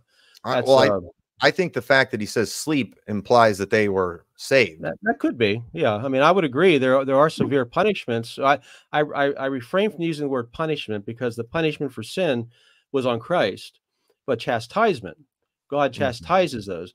They're like Ananias and Sapphira. I think that they were saved. I don't know. You know, because there's tares of wheat within the church. So that being the case, um, you know, when you come to the Lord's table, especially, you have. I'm forgetting the question again. If there was a question, yeah. Actually, Pastor Tommy, feel free to respond. We hit the 20-minute mark, and then we'll continue as we're going, free flowing and organic. But Jeff will allow you to more so lead the way now for the next 20 minutes. So, Pastor Tommy, feel free to respond, and then we'll let Pastor Jeff pick the next topic and lead the way. Yeah. No, I believe what we're seeing there in 1 Corinthians 11 is exactly what we see in Hebrews chapter 10. God's going to judge his people. And I believe he often does, even to the point of death, because Christians are capable of great sins, which Calvinists would agree, but they're always pretty sure there's going to be repentance. I don't think it's guaranteed. Now, I think if a person is in deep sin and they are never chastened, then they're bastards and not sons. But I don't believe God has called us to judge that, because we often can't see the chastening hand of God in someone's life. yeah, and like I said, I don't know when, or how long. I only see a portion of time. I don't see what's going to happen in the end. I don't see what led to that. So all I can do is see what was happening at the moment and act upon that as I see it, as the scriptures tell me to. So I do have some questions. Now, you did say that it's possible to have a false faith. By what standard, then, would a person determine the genuineness of their faith? If I'm looking, and I've had to deal with this my whole ministry, dealing with people that don't know they're saved, how would you tell them that, or what would you tell them to do to try to get that assurance of their salvation? Yeah, so they need to have faith in the right thing. For example, in 1 Corinthians 15, it talks about believing in vain. And specifically, he was addressing people who they had a belief in Christ, but they denied the resurrection. So I think many people, they have a faith in Christ. I think many people believe in the death, burial, and resurrection of Christ, but they're not trusting in it for their salvation. And so, yeah, in our church too, and when we go soul winning, you know, we try to be very thorough, because a lot of people say they're Christians and saved and all that, but we ask a lot of follow-up questions to try to find out if it's a biblical faith or a genuine faith, for lack of a better term. So the way I would view that is I won't know that until they're proven. Know that they have been through, as Peter says, through trials, or James talks about the trials of their faith. When they go through that, they've been mocked, they've been persecuted, they suffer something financially or physically, a loss of some sort, and their faith is tried. Then they're now. I mean, like I don't know. You know, if a person is there and they're nodding their heads, yes, I agree with all of this, they may well be saved, but I won't be able to tell that until I see the actual workings of God in their heart. I mean, not in their heart, but in what's coming out of them. And it might be false. You know, there's a lot of false professors out there, so hypocrites. So we don't know. But let's see. Here's a question. 1 Peter 1:5 tells us that we are kept by the power of God through faith. If a person has made a profession of faith but has turned from it, are they still being kept? Well, one thing that I always say in our church, everybody believes in perseverance of the saints to one extent or another. And so to me, and where I put a distinction between people like myself and a Calvinist is I believe the Calvinists focus on the works, where I would focus on the profession. And I don't believe a person who believes on Christ for their salvation is going to like convert to Islam or something like that. I do believe they will maintain that belief. Because again, some of the crazy free gracers out there, one person in the Trinity they don't like to talk about very much is the Holy Spirit. And to me, convincing a saved person who has the Holy Spirit dwelling in them that, they're not saved or whatever, that would be like convincing me I'm not married when my wife lives with me. You're not going to convince me of that. So I think that's a weird hypothetical that it's just not going to happen. Yeah, the reason I asked that, I had it in my own family. Growing up in the IFB movement, my mother was talking about a certain relative of mine, and she made a profession of faith as a young child, and then just completely went into atheism. Mm-hmm. So my mother said, well, no matter whether you like it or not, you're still going to heaven. And I if we're kept by the power of God through faith is a gift of God from my perspective, then that person is going to maintain a faith in Jesus Christ. Mm-hmm. Now, if the person doesn't go to church and do that, I can't say that they're saved. They may be. Mm-hmm. I mean, I don't know. There's a lot of weak believers, but at the same time, I can't give them that assurance. So, well, yes, you said that, made that profession of faith, so you're definitely in. Whereas I think that it's something greater than that. No, I agree with you. I do believe they will maintain their faith in Jesus Christ, and I do think that there are many people who, again, they've made false professions in the sense that they were believing the wrong thing. Some people, I think this is a huge problem. I saw this a lot when I was a youth director. Young people, they hear there's a lot of bad teaching in the Baptist world on repentance, and a lot of they don't do a good job teaching about the new man and the old man. And often young people, they'll preach. It's like, you're still struggling with this sin. You've been looking at stuff on the internet. You've been talking back to your parents. You must not really be saved. And so then what they do is they go to the altar trying to repent of their sins. And in their heart, they're like, man, I'm going to listen to mom and dad from now on. I'm never going to look at another woman with lust again. And in their heart, they are trying to repent of all their sins. And it never lasts, and so professing faith in the wrong thing is never going to last. It's never going to last. But I do believe true faith in Jesus Christ, believing in the death, burial, and resurrection. Now, I don't believe repenting of sins will ever last for anybody. You're going to have to keep doing it. But real faith, I do believe it will last. The idea of the repentance with the young people, I think that, and I agree with you with a lot of these churches, because my wife and I went through it too. And there's a constant preaching about back in our day, rock music, and if you wear your hair too long and all that stuff, and reading the wrong books or whatever. But usually it was attacking the wrong thing. I don't think that you can be haranguing people about these things without first giving them what they need spiritually and in the Word of God. If we're preaching the Word of God, I mean, faithfully going through what the scriptures actually teach, that they will then grow in grace and see that for themselves. That's, and I go back 45 years, I think, in the youth group. I can go and look back at my youth group and I can count on my hand out of maybe 100 kids that might be still involved in church and actually concerned about things of the Lord. So, you see all that excitement, people knocking on doors with me and everything. And they went off cursing and blaspheming God, later in life. So they focused so much on the outside, they missed the heart. They missed the scripture. The Word of God is what washes us. The Holy Spirit and the Word of God. He does that work, and he's the one that cleanses us. He's the one that empowers us. And that only happens whenever you're teaching the Word of God. You can't scare people, away from the movie theater, or from, and I say, excessive alcohol drinking, drunkenness, and, other things. I listened to Roloff, and he's preaching about smoking, and I don't like smoking, but I don't have it in scripture, so I don't preach against smoking.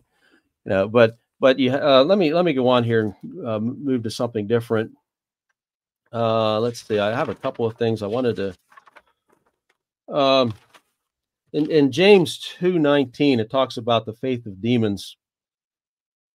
That the faith of demons is mentioned. How is that connected to a dead faith?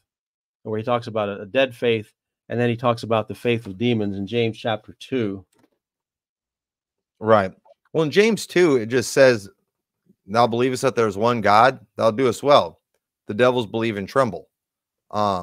Just believing in one God doesn't mean you're saved. I mean, the Muslims believe in one God. And even if demons believed in the death, burial, and resurrection of Christ, you know, he didn't die for them. And the whole point of James 2 is, and this is important too, is man cannot see your faith without your works. And so the whole point of James 2 is, you know, have not the faith of our Lord Jesus with respect to persons. That sends a bad message. You know, don't just tell somebody you have faith, show them, have some good works, because we're trying to make a difference in people's life. And so, but here's the thing. I say this all the time. You can't show me your faith. I think I'm going to mess this up. I usually have it written down, but like we can't please God with our works. We please him with our faith. It's opposite for me. I have to have the works. Man has to have the works because I can't see your heart. I have a really good statement when it comes to that, but I'm drawing a blank on it right now. Yeah, well, the reason I'm referring to that is verse 17 says faith without works that does not have works is dead. And then he goes on about the faith of the demons. And the one God, I think, whenever you look at that historically, most people of that time period believed in many gods. So the one God is, hey, that you took a step in the right direction, but even the demons can do that. So I think what it's looking at here is that you can have a certain type of faith that is not going to save. You know, and that's the thing that concerns me. And what type of faith is that? It's a faith that doesn't produce some type of works that can be seen. Now, again, I don't know the heart. I can't make a definite proclamation, but I can, from what I see, say, well, if a person does not have faith, their faith is no better than demons. You know, the people that were of Jesus' day were actually worse off than the demons, where they had Christ right there with them. They had tried to throw him off a cliff. And what did the demons do? The demons trembled in fear. So you can have a people that have worse faith than demons. So I had a conversation with a Calvinist one time, and he brought up James 2. And this is the way he illustrated it. He said, in James 2, we see Rahab, all she did was put out a scarlet cord. But then we see Abraham, who is willing to sacrifice his own son. So we have a tiny little work, but then we have one of the greatest works. So there will be some evidence. But the whole point of James 2, it's about showing other people your faith. And so how did the spies know about Rahab? She put that scarlet color. So they were able to see her faith with that work. Abraham, we know he was saved long before he offered up his son Isaac. But that was a great testimony to the whole world and to all believers on how to also live by faith. So James 2, it is a dead faith. If you're hungry and need food, and I just have faith God's going to feed you, but I don't have any works, that faith that I have is going to be completely useless in getting your belly full. But when it comes to salvation, James 2 is not about salvation. My faith absolutely has works. It's just the works of Jesus Christ. Well, I know the verse 14 says, can that faith save him? You know, there's a lot Save him from what? Well, faith save him salvation. Or hunger? What does it profit, my brethren, if nakedness? someone says he has faith but does not have works? Can that faith save him? That But type what's of the faith. need? Well, yeah, the evidence is I'm going to love my trying to profit our brethren. I'm trying to profit my brother. Now I can't die for him. He can't put his faith in me. I can help him. I can clothe him. I can feed him. And so I can save him from those physical needs that he has if I have works. So this isn't about salvation. Well, This is no, about when you look at it, though, I mean, well, let me say that your interpretation is unique, because when you go to the old dead guys you were talking about at the beginning, they would disagree with you. I mean, a well, lot that's of them. because I reject those old dead guys for a reason. Okay, but when you look at this, where it says, "What does it profit, my brethren, if a brother or sister is naked and destitute of daily food?" If you don't have love for your brother, then that's an evidence that that faith that you say that you have isn't genuine. Because he says, if a man says he has faith and has not works, can that faith save him? So you can go to First John and you look at First John and you see, well, one of the evidences of believing in Christ that I can look at, do I love the brethren? If I have a brother or sister who is hungry and I'm not feeding them, my faith is insufficient. There's something wrong. I don't have that compassion that should be there. That the Holy Spirit would give me for a brother or sister in Christ. So, I mean, I have to disagree with you on the concept that's not including salvation in that. Right. Well, let me can I say one thing about that? So in Hebrews 11, it gives us all these examples of great works that were done through faith.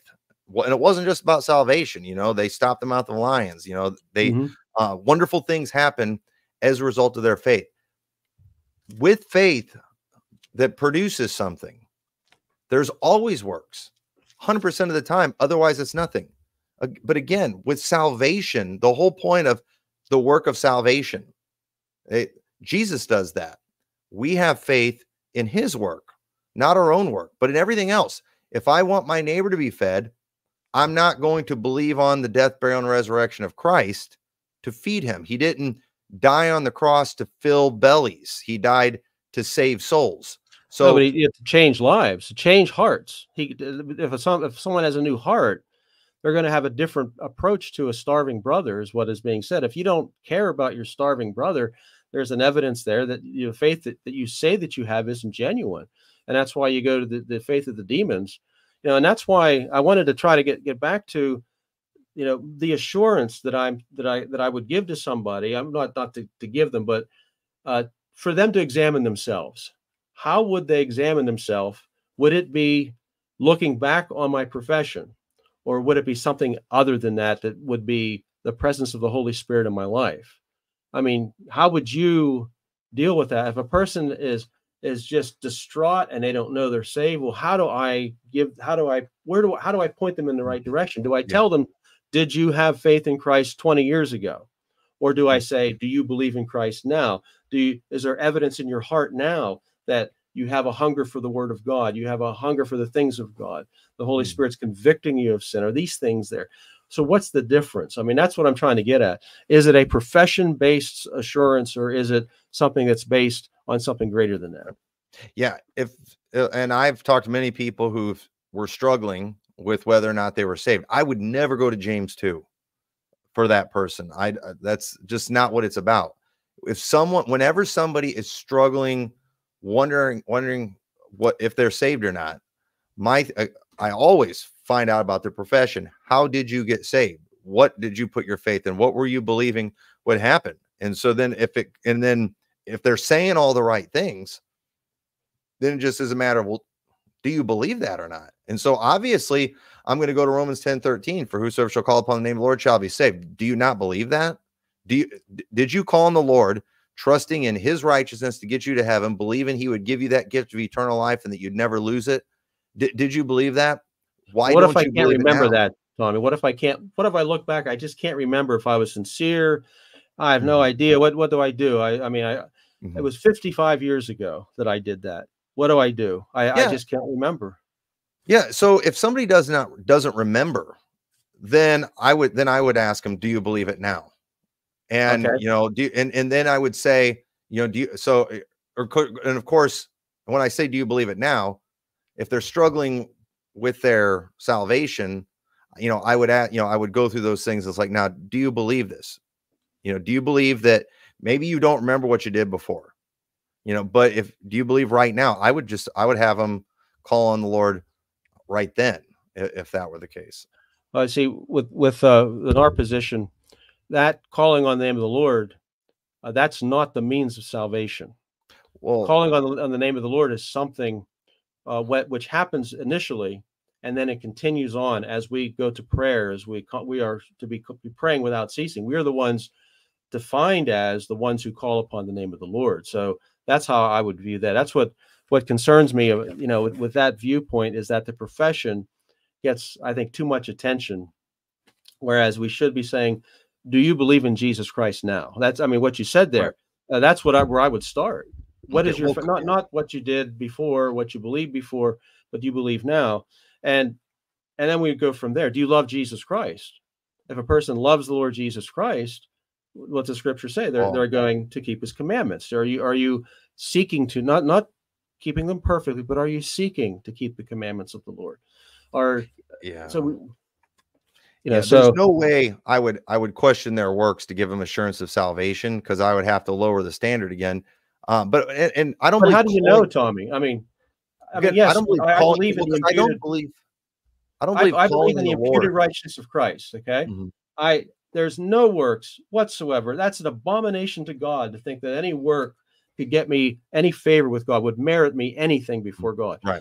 But then again, how am I going to tell them that, yes, well, it's not, don't look at your works. No, I mean, I say, look at what the Holy Spirit is doing in your life. I deal with a whole variety of people, some very mature people in the church and some very young Christians.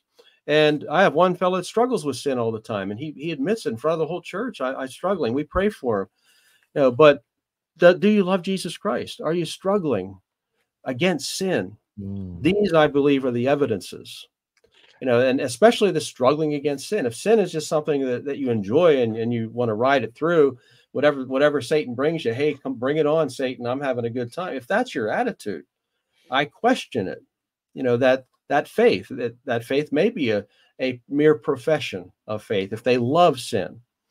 It's one thing to fall into sin, but it's another thing to love it and pursue it, whereas we're told to pursue holiness. So I think that might be the difference. I wanted to point one more thing out here. Colossians 1:21. Philippians, Colossians. We want to turn there. Colossians. And then, and gentlemen, the conversation's flowing greatly. I'm really enjoying this. Did we want to make this the last topic, and then we'll jump into? Okay, that would be fine. Yeah, it's almost bedtime. Okay, it says Colossians 1:21 through 23, and you who were once alienated and enemies in your mind by wicked works, yet now He has reconciled in the body of His flesh through death, to present you holy and blameless and above reproach in His sight, if indeed you continue in the faith, grounded and steadfast, and are not moved away from the hope of the gospel which you have heard, which was preached to every creature under heaven, of which I, Paul, am a minister. So the question would be, what the word there, continue, what was that? What would that mean to you, to continue in the faith, grounded and steadfast? Yeah, it's about just... sorry, go ahead. No, well, if you remember your debate last week, that is his name AK? Is that what they call him? AK? Okay. He was constantly bringing this up about losing your salvation. Okay, and I watched it, and I agree with you on that. But I also think that we were talking about the falling away of the false believer that's within the Colossian church. So you have this great promise that's given in verse 21. And then you have 23, it says, but it's if you continue in the faith. So what does that mean? If I don't continue in the faith here, does that change my position as far as my status with God? I'm not, well, that's a badly worded one. How we view it. Would that change how we view if a person doesn't continue in this passage? Right. It's a matter of standing before God unblameable and unreprovable in His sight. I don't know what all is going to happen on Judgment Day, but there's going to be people who suffer loss, but they themselves will be saved, yet so is by fire. Many people's works are going to burn because they have not been faithful. They've not been fruitful. They've given up on serving the Lord. And so, this is, again, there's constant admonitions in the New Testament for people to continue in the faith. not continue in the faith for salvation, because, and you and I would agree, there's just nothing in the Bible to indicate that a believer can stop believing on Christ for salvation, but we absolutely can quit serving. And that happens all the time. And it's a shame when it does. Okay. I think that's about all I would have then. Okay. Excellent discussion. Time flew by. I think we were comprehensive in the sense that we touched on all of the relevant issues and points brought up in openings and rebuttals. Gentlemen, we have some excellent audience questions. I'm excited to see how you both engage these. But before we do get into our audience questions, I want to give you both the opportunity to have a 5-minute closing summary where you can wrap up your thoughts and your points for tonight's debate. So Pastor Tommy, since you kicked us off with your opening statement, we'll give you the first closing. And so whenever you're ready, you got 5 minutes. Okay. Yeah, well, I definitely appreciate this opportunity and appreciate Pastor Dollar coming on here and doing this. I've been wanting to do something for a while to just show the clear distinction that I believe between perseverance of the saints. And I believe that there's too much focus on the individual. I do believe as Christians and as members of a church that, we do need to examine people. And sometimes we have to treat people as a heathen and publican. And all we can do is judge by works, because that's all we can see. I can't see someone's faith. Somebody can listen to my preaching online and they can know exactly what they are supposed to say from hearing me preach, but it doesn't mean they actually believe it. And so sometimes we have to put people out and treat them as heathens and publicans. But I'm mainly wanting to talk about this too, for the individuals that are out there. Too many people are struggling with whether or not they are saved. And I believe it is because of much teaching from Calvinists, and even, I would say, a lot of non-Calvinist Baptists do the same thing, where they're always causing people to doubt their salvation because they are still struggling with sin. Our flesh will always struggle with sin. My flesh will always love sin. My flesh will always enjoy sin. Now, it will grieve my spirit when I sin, and it will grieve the Holy Spirit of God. And I do believe God will punish me, and he will remind me that I am his. But at the end of the day, those desires are always going to be there. And it was a great day for me when I learned that my body is not saved yet. My body is promised salvation. My flesh is promised salvation, but it does not have it yet. My soul is saved. I will be saved because I have this regenerated spirit that is in me. And so I have eternal life, but I am waiting for the redemption of my body. I am a son of God right now, but it doth not yet appear what I shall be. God is going to have to change every one of us, and he will change us, and he will change us completely, just like he did to that dead spirit that was inside us. He resurrected it, he revived it, and it is without sin. And it is like Christ. It always agrees with the Holy Spirit. It always agrees with the Word of God. But in my flesh dwells no good thing. And God does give us, he does give us free will. It's not God's will for us to sin, but we often do. And when we do, we grieve the Holy Spirit. We get ourselves in trouble. We get ourselves some chastening. But we must help believers understand this truth. And I believe if we do it, it will give them assurance in their salvation. And then ultimately what it will do too, when they sin, it will do exactly what sin should do. It will cause them to be ashamed of themselves. And because of the fact they didn't have to do that. What is inside us is stronger. It is more powerful. And if we'll walk in that spirit, we will have victory. But a lot of people are just, I must not have really got it. And no, you have no discipline. You're giving your flesh everything at once. Just stop doing it.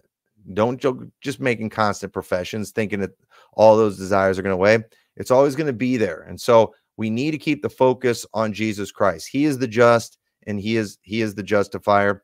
And so, but yeah, so I hope that, those of you out there listening, if you've never put your faith and trust completely in Christ, believe in what he did for you and just trust in that. And when you see some of these free gracers out there giving lip service, I mean, saying a lot of things that I would agree with in the gospel, but they behave like foaming at the mouth lunatics, you know what? Don't fellowship with them. Don't treat them like, you don't have to necessarily call them unsaved, but there are some saved people that we shouldn't have fellowship with because of their bad behavior, and do that so they will be ashamed. They don't need to keep acting like that.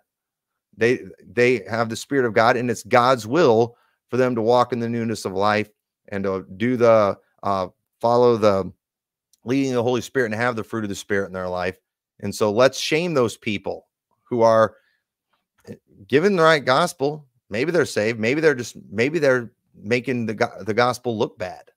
I don't know. But either way, what I don't ever want to do with a crazy free grace crowd is cast them into hell based on their doctrine, because I believe their doctrine is good.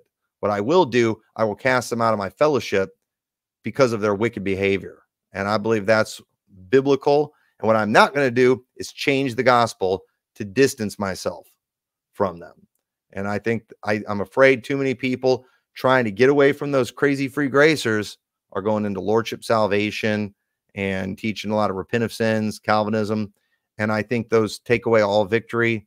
And I don't see how you can have assurance of salvation if we're looking at our works. And so that's all I have. Okay, Tommy McMurtry, thank you very much for that 5-minute closing statement. Jeff, we're going to hand it over to you, and you also have 5 minutes for a closing statement. Go ahead. Okay. I think we need to go back to, once again, that though I am of a spirit and my spirit's renewed, I'm also a body. And God doesn't just work with the spirit in this life. He also works with the body through sanctification. And there will be some tangible things whenever this occurs. You're going to be able to see it. You're going to experience it. I don't experience God's election. We can argue all day about election. We don't see it. We can't go back and view it. We have the record of the death of Christ, but we don't really experience it. We experience the work of the Spirit. He comes. Jesus ascended up into heaven, sent the Holy Spirit, and when he comes, he is very, very active. And he does things that in the spiritual realm are miraculous, and that he brings dead people to life. He brings those who are dead in their trespasses and sins to life through the preaching of the word, and in his work, that is what occurs. So it's more than just a spiritual thing. It includes the body as well. Whenever we have justification, we're always going to have sanctification with it. They're not the same. You can't, it confuses you. Rome confuses the two. Rome will tell you certain things to do, and that will help you be justified. But the Protestant world looks at justification and then sanctification. But if you have one, you're going to have the other. And that sanctification is the work of the new heart, where the Spirit comes in and God is then empowering actual events in your life, actual thoughts. These are things that are going to happen to the believer. We have an entire book that was written for us to go through. If we have doubts about our salvation, am I really saved or not? Read the book of 1 John. I read it multiple times. Read the book of John. That was written for the same thing, the same reason. There's a reason why people give away the Gospels of John. But in those books, it tells you this is what a Christian looks like, and this is what a Christian doesn't look like. How can I tell? Well, I look and see this is what the Bible talks about a Christian. I'm loving the Lord. I love the Word of God. I struggle with sin. I'm not free from sin, but I'm struggling with sin. If that is happening in my life and I hate it and I'm battling against it, Romans chapter 7 is telling us about that. Well, that's an evidence there. And then you can look on the other side as well. If the Bible says certain things about certain people are not going to inherit the kingdom of God, and I'm looking and saying, oh, well, I fit in that category, that should cause you to concern. And what do? You flee to the Word of God. You go to the church You know, people talk about you don't need the church. Well, yes, you do. You definitely need the church. The body of believers is something that is a necessity for the Christian. You flee to the church. You pray, Lord, help me. Help my unbelief, Lord. And allow then the work of the Lord to be, or put yourself under the work of the Lord, that he may do the things that are necessary for you to have that transformed life. You know, I can't change my heart, but I can put myself in the position that my heart could be changed. I can go to a Bible preaching church where the word of God is being preached. I can listen and I can pray, Lord, help my unbelief. I can read the word of God and all of those things. And when it does happen, there's going to be something tangible that you're going to recognize. It's going to be there. It's not just going to be looking back on something that occurred in the past, or was I sincere in the past? I remember doing that, and I know what Tommy's talking about. You know, that you get an evangelist come in and everybody gets saved again. I was saved 2 times. I was baptized 2 times in an IFB church, because I went home and I did something wrong and I felt I can't be saved. Went and got saved again. That's not what we're talking about. But you need to be under the word to hear and to grow in grace, and there'll be something tangible. There is a danger of falling away, not losing your salvation, but in any church there's tares and wheat. Do not think that you can just leave the church, leave the word of God, and say, well, I'll be fine. I don't need the church. No, you'll find yourself in a position that one day you might wake up and say, you know, I don't believe this stuff anymore. That's because the Holy Spirit may have been working in your life at one point where he says, today is the day of salvation. Now, don't reject this. Don't ignore this. And you did. And you walked away. Well, that's the case. You've fallen away. You may have made some profession of faith or connected yourself to a church. You didn't lose your salvation. You just never had it. So there will be tangible evidences. And those evidences are brought about by the Spirit of God through the new birth. And I think that's about all that I'd have to say then. Okay, Jeff, thank you very much for your 5-minute concluding statement. I appreciate it. Gentlemen, excellent debate on this important topic. Very edifying, I think. And now we got some great audience questions too, with some relevant passages to interact with. And so what we'll do, I think the best way to approach the audience question is how we usually do. Let's say the question's for you, Pastor Jeff. We'll allow you to respond. Then we'll give Pastor Tommy the opportunity to respond or add anything. Then we give you the last word. So whoever the question's for gets the last word. Okay, here we go. First question comes in from Nokia. Looks like it's a question for both, though. So, Jeff, you just ended with your concluding statement. So, Tommy, we'll start with you. Luke 9:62. Then Jesus declared, "No one who puts his hand to the plow and then looks back is fit for the kingdom of God." How does this, or how does it not apply to this debate? I mean, I believe that verse means exactly what it says.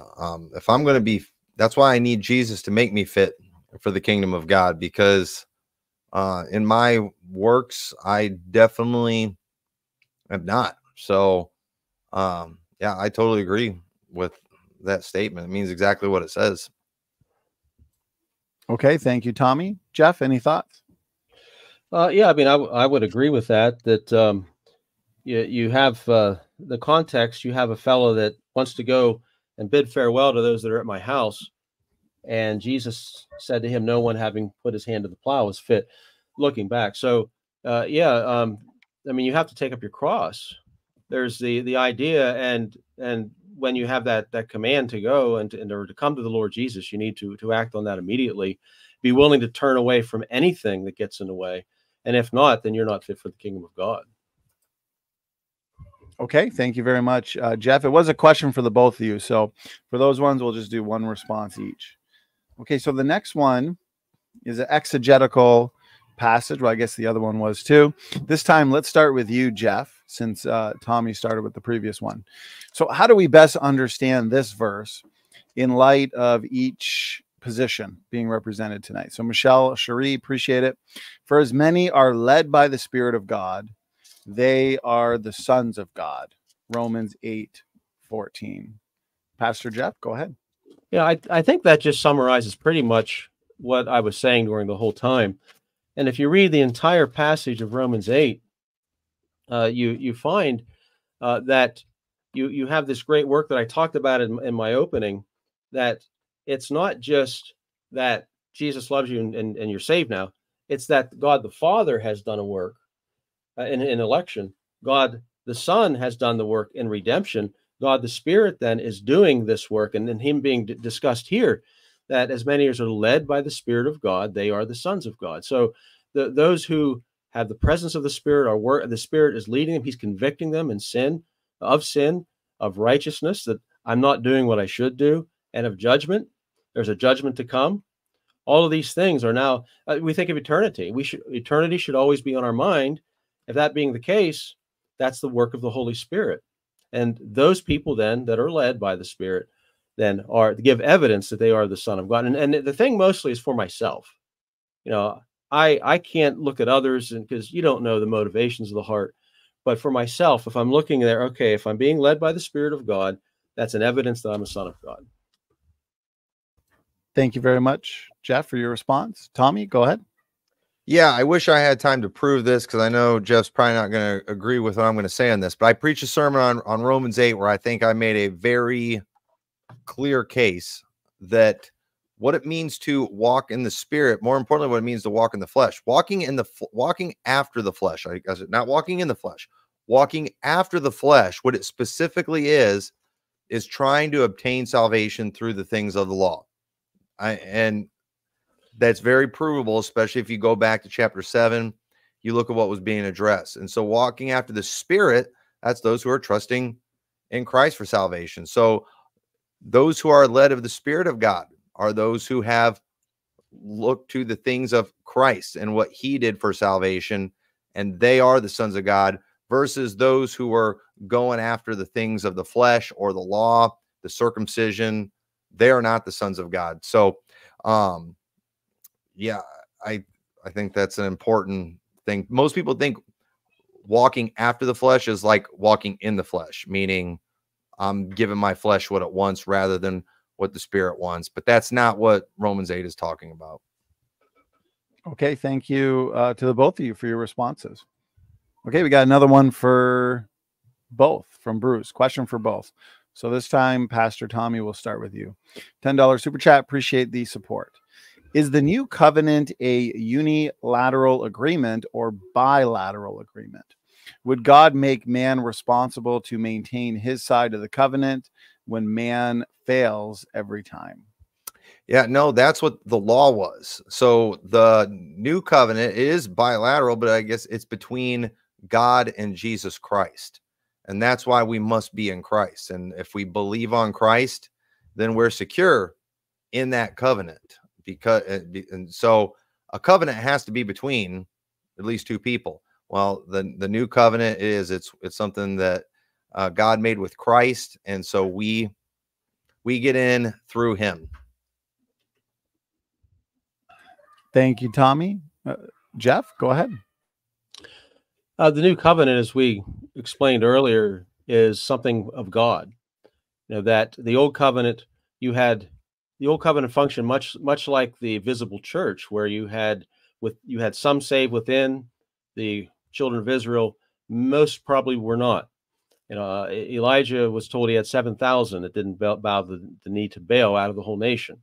You know, so, but in the new covenant, whenever God enacts the new covenant through our Lord Jesus Christ and what he has done, then that is something which is a definitive thing, that he does it, and he then gives us the power to fulfill the obligations of the covenant, which he tells us then is that we are to be holy.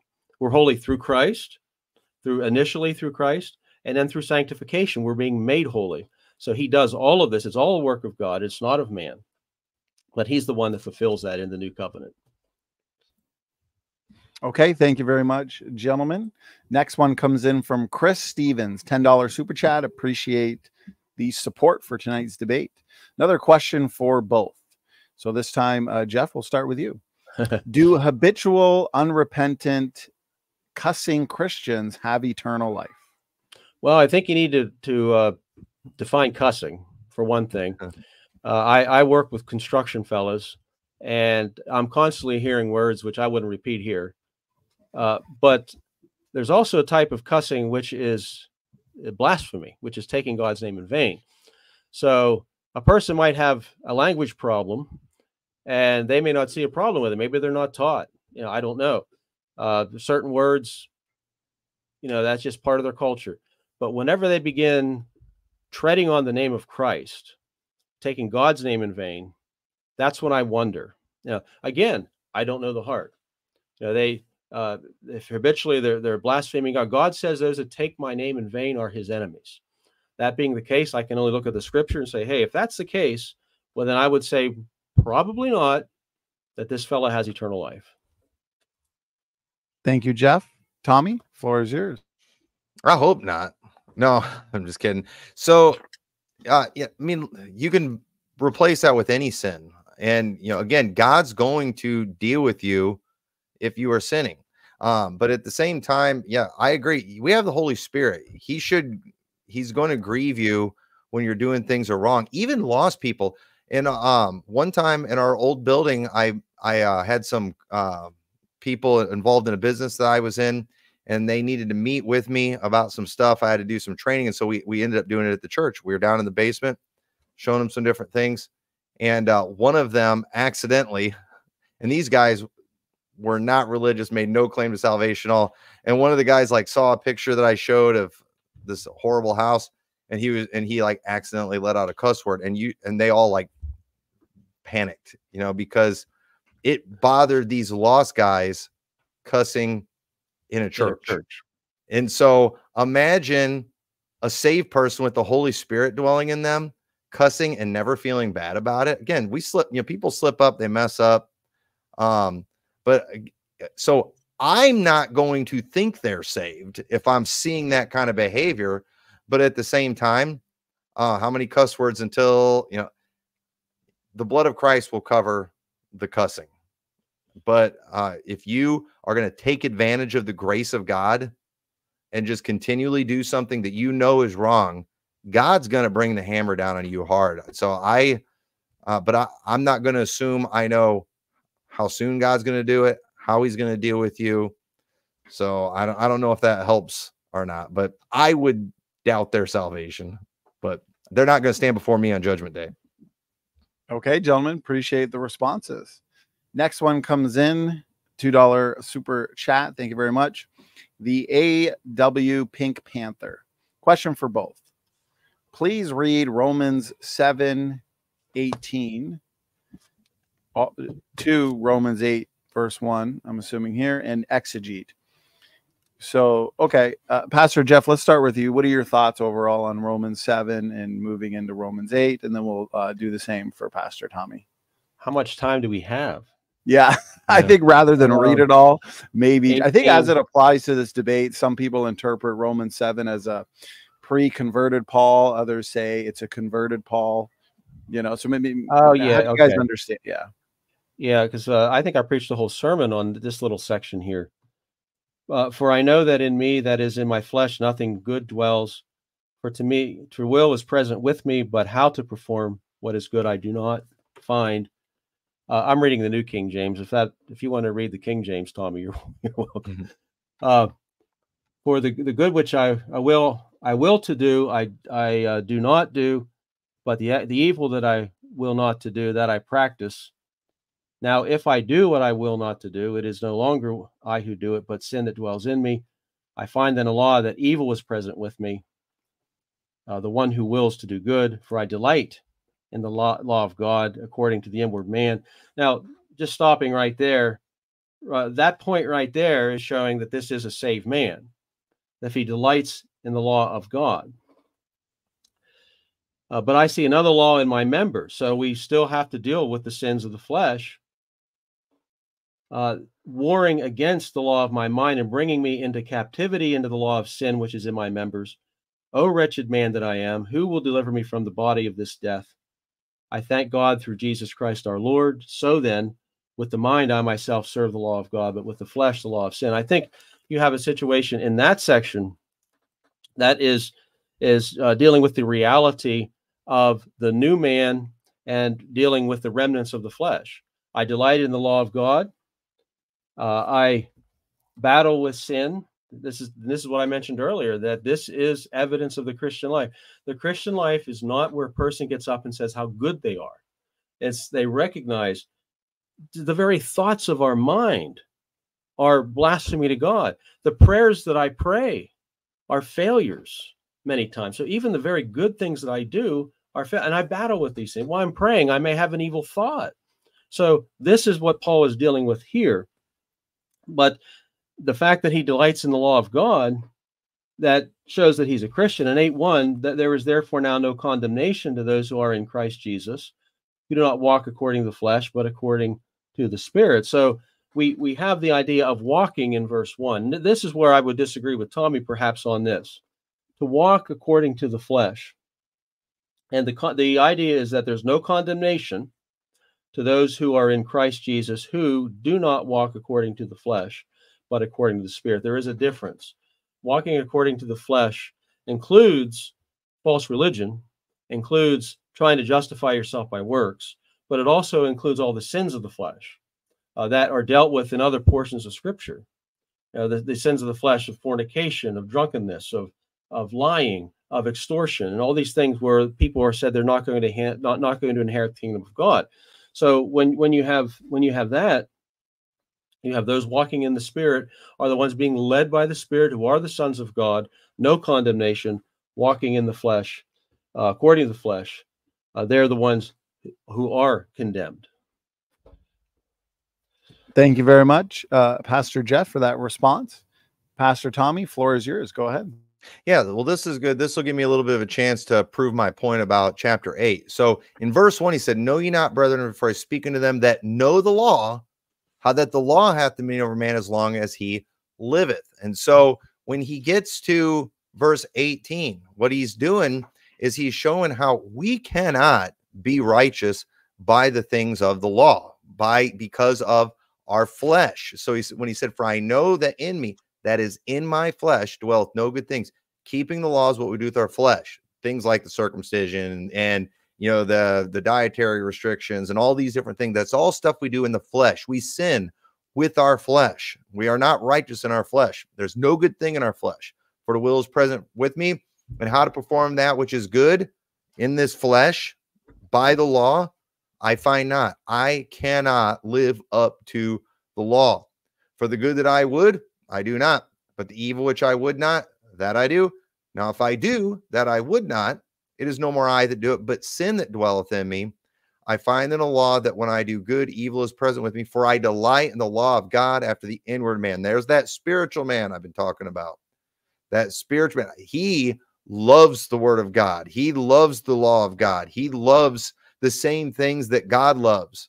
But I see another law in my members, warring against the law of my mind, bringing me into captivity to the law of sin, which is in my members. So if you're trying to keep the law, you're just never going to succeed, because the law is all stuff that we do in our flesh.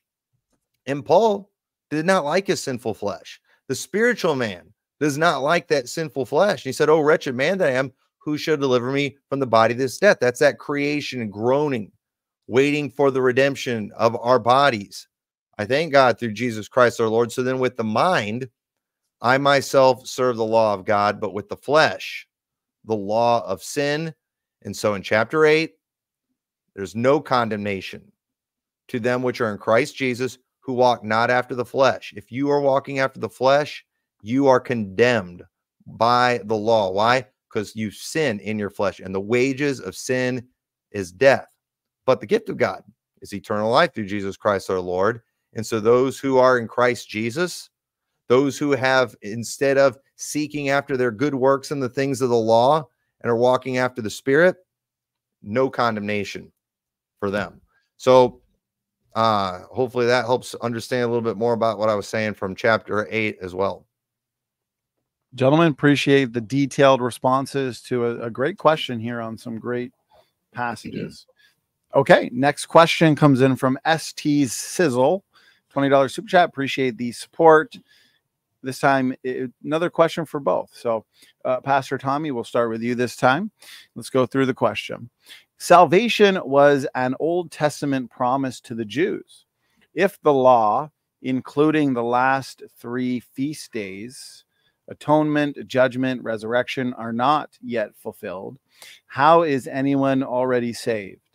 Are both covenants still in force? Matthew 5:17 to 18. Is it for me? Yeah. Yes. Oh, okay. Yeah. So when it comes to all those ones, those feasts that are mentioned, those are ones that picture the return of Christ. And so right now we're saved. Right now we are the sons of God, but we are also waiting for our salvation. We have from the fall of man, salvation has been available. It was available by promise. When Jesus Christ came 2,000 years ago and he died on the cross, he made provision for salvation. And so all those who believe in him, they're saved. But we are waiting for the possession of that salvation. And that will come at the resurrection, when we will be completely made new, no sin whatsoever. And all of those things are going to take place at the resurrection. So what the Feast of Atonement and Judgment, Resurrection, what all those things pictured, we have all of those things have all been fulfilled spiritually, but they have not been fulfilled yet physically. And so we are still waiting for those. So it is completely appropriate for us to say we are saved. We are the sons of God, but it's also appropriate too to say we're going to be saved. We're waiting for our salvation. We're waiting for the full package. So hopefully that helps. Yes, thank you, Tommy. Jeff, the floor is yours. Go ahead.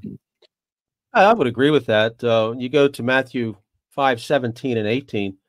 I do not think that I have come to destroy the law or the prophets. I did not come to destroy, but to fulfill. For surely I say to you, till heaven and earth pass away, one jot or one tittle will by no means pass from the law till all is fulfilled. The old covenant law, the civil law was, and the ceremonial laws were all completely fulfilled. There's nothing we're waiting for in that. Christ came to fulfill them, so they're completely fulfilled. I'm not sure I quite understand the question, but I'm satisfied with Tommy's answer on that. Okay, thank you. I think it's also based on eschatology. I know ST Sizzle is a full. Yeah, I'm an amillennialist, so I don't get into No all worries. that. That helps me a little more, knowing that he's a full preterist. Okay, But I would not agree with that. I'm a partial preterist on millennialist. Yeah, Tom, but that's a whole different ballgame. Yes, it is the world of eschatology. Okay, all right. So next question here. Let's see. The AW. It's another question for both. So this is good. Well, most questions have just been for the both of you, not really anyone specific. So the AW Pink Panther, $5 super chat. Appreciate it. Don't you see how sad it is that we focus on drinking, smoking, when you guys are just as sinful inwardly? He points to Matthew 5:27 to 30, being the passages where Jesus talks about, if your right hand offend thee, pluck it out. Yeah, so I guess we can get our thoughts on maybe that verse, Matthew 5:27 to 30. And I think, Tommy, you started with the previous one. So, Jeff, let's start with you now. Well, that deals with the idea of looking at a woman with lust in your heart. And I think we pretty much covered that. The idea of smoking and drinking, I don't believe that drinking one drink or so is a sin. I just, not because I do it, I don't drink at all. But looking at the scriptures, where you look at the water and the wine issue, and the Old Testament talked about some of the liquor. I don't think the one drink is a sin. Drunkenness, we know, is a sin. The Bible's clear on that. Smoking, on the other hand, is not mentioned. I personally, I grew up in a smoker's home. I hated it. I suffered through it, and I can't stand it. But I won't preach against it because it's not something I find in the scripture. So again, I'm not sure what as far as it's directed at something that I said against it, or because I don't recall doing that. Thank you very much, Jeff. Tommy, what are your thoughts? Yeah, I'm not acting sinless. That's why I don't believe we should judge people's salvations based on their works, because there's certain sins that are super obvious and super easy to pick on. And so we use those things. But again, God doesn't lower his standard. So yeah, pride matters, just, thinking bad thoughts. I mean, you name it, sin is sin. So I'm not trying to act like I don't have any sin. I'm just saying, all sins matter, and let's not judge, let's not cause an individual to doubt their salvation based on their works. Let's keep them focused on Christ, because that's what the Bible does. Okay, thank you very much, gentlemen. All right, next question here comes in from the book warden. Another question for both. Tommy, we'll start with you this time. If once saved, always saved applies to all aspects of salvation, then why do the scriptures tell us we shall be judged according to our works? For rewards. So, I believe we're going, I'm a premillennialist. I believe we're going to do something in God's kingdom. And, but even if you don't believe in a literal millennium, I think everybody believes in rewards. So we're going to be judged according to the things done in our body, and we're going to see if there's any precious stone, or if it's all going to be wood, hay, and stubble that burns up. So that's about rewards. That's not about whether we go into heaven or hell. Appreciate it. Pastor Jeff, go ahead. Yeah. Whenever you're dealing with a person who is a Christian versus there's a whole different ball game. When you're judged according to your works, it says, I think as Tommy said, there is a rewards, time of rewards, and so forth. But the other, if it's a matter of salvation, that's for the great white throne. That's where the unsaved will go. So you have a whole different thing here when it comes to judgment. Okay, thank you, gentlemen. So next question here is another exegetical question. James Frazier. And so how do we understand, in light of our positions tonight, perseverance of the saints and once saved, always saved? He says, those who endure to the end shall be saved. Specifically, Matthew 24:13. I understand it's in Mark as well, Mark 13. And so, but he that shall endure unto the end, the same shall be saved. Pastor Jeff, let's start with you on this one. Okay, well, whenever you go through that, I think it's, once again, I'm viewing as an all-millennialist, that we're talking primarily about the struggles that are coming with the destruction of the temple. Judaism is going to lose its place in the world. There's going to be great sorrow and suffering. There's going to be a lot of persecution as well. The disciples are going to suffer great persecution. So looking at the passage, and because lawlessness will abound, the love of many will grow cold, but he who endures to the end will be saved. I'm thinking that under the trials of persecution that we find here, that there is hope given to those. All the disciples are going to die, but one. All are going to suffer a martyr's death. So I think the idea is that those who endure through that to the end will be saved. And all of them did. All of the 12 disciples that were being addressed did. Now those, we have examples in history, and the whole way through Christian history, you have examples of people who didn't, people who went to a certain point and they denied the faith for the sake of saving their life. That's a case just like Peter did. Peter was an example of that. Some of them are restored and some are not. But those who are restored will be the ones that would be saved.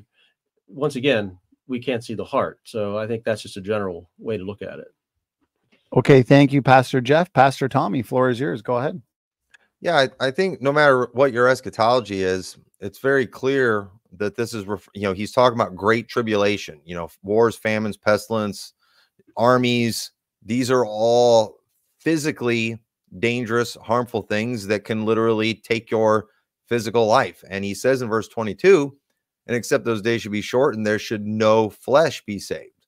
But for the elect's sake, those days shall be shortened. So that's not about salvation of the soul, but that's about surviving a time of great tribulation. And if I was in a fire, I would hope that a fireman would save me from fire. He's not going to save, he can't save my soul. That's already done. Okay, thank you, Tommy and Jeff. His next question that comes in, interesting one. Short and sweet, church phone 1611. What about King Solomon? A little more context. I think it's in First Kings, possibly. You guys can correct me if I'm wrong. It talks about how he fell into the worshiping of false gods, many concubines, wives. So some would say he was very backslidden. And so at the end of the day, was King Solomon saved? And I guess, Jeff, you started with the previous one. So Tommy, let's have you start with this one. Yeah, well, I definitely think Solomon was saved. But and again, he also, I think he repented. I think Ecclesiastes was written later in his life personally. But I definitely think Solomon was saved, and he did some pretty bad stuff for sure. Okay, thank you, Tommy. Jeff, go ahead. I would say the same thing. I mean, that he came to the conclusion that the fear God and keep his commandments, this is the whole duty of man. This is after experiencing all of those things, all the wealth he had, all the women, all the other things he experimented with. He found that the duty of man is to fear God. So once again, we don't know the heart, but I'm assuming, I mean, I would assume he was saved after reading that. Okay, very good. And we've got our last question. I think this will be a short and sweet one to answer. The AW Pink Panther $2 super chat. Do you both believe in justification by faith alone? Jeff, let's start with you. Oh, yes, definitely. By all means, that there's not anything that man can bring to the table at all that would justify him before God. So that is, I think, a given. That's part of the Reformation. That's what was battled for in the Reformation. Rome said, yes, you're justified by faith, but you must also have works. The Reformers said, no, it's works. It's faith alone.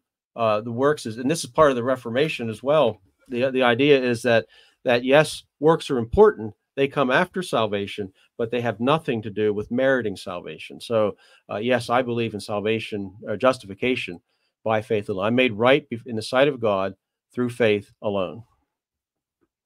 Thank you very much, Pastor Jeff. Pastor Tommy, over to you. Yes, I mean, I don't know how else to say it. I absolutely, justification by faith alone. We can't earn it.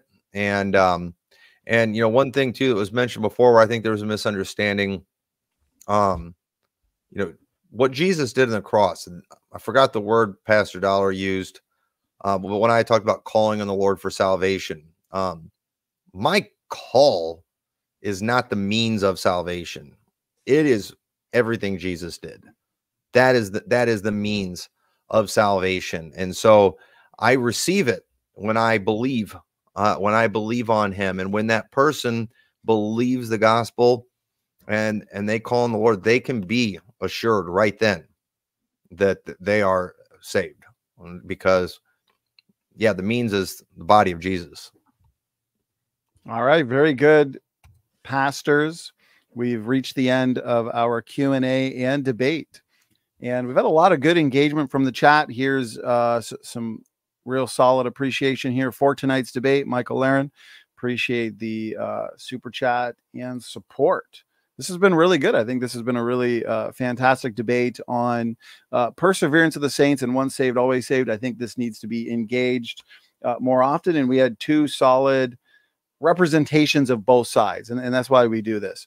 So the audience can see arguments put forth and interacted with from two sides, rather than it being an echo chamber. So, okay, pastors, why don't we get some final words, final thoughts? Again, thanks so much for your time. At least on my end, time has really flown by. I've enjoyed this.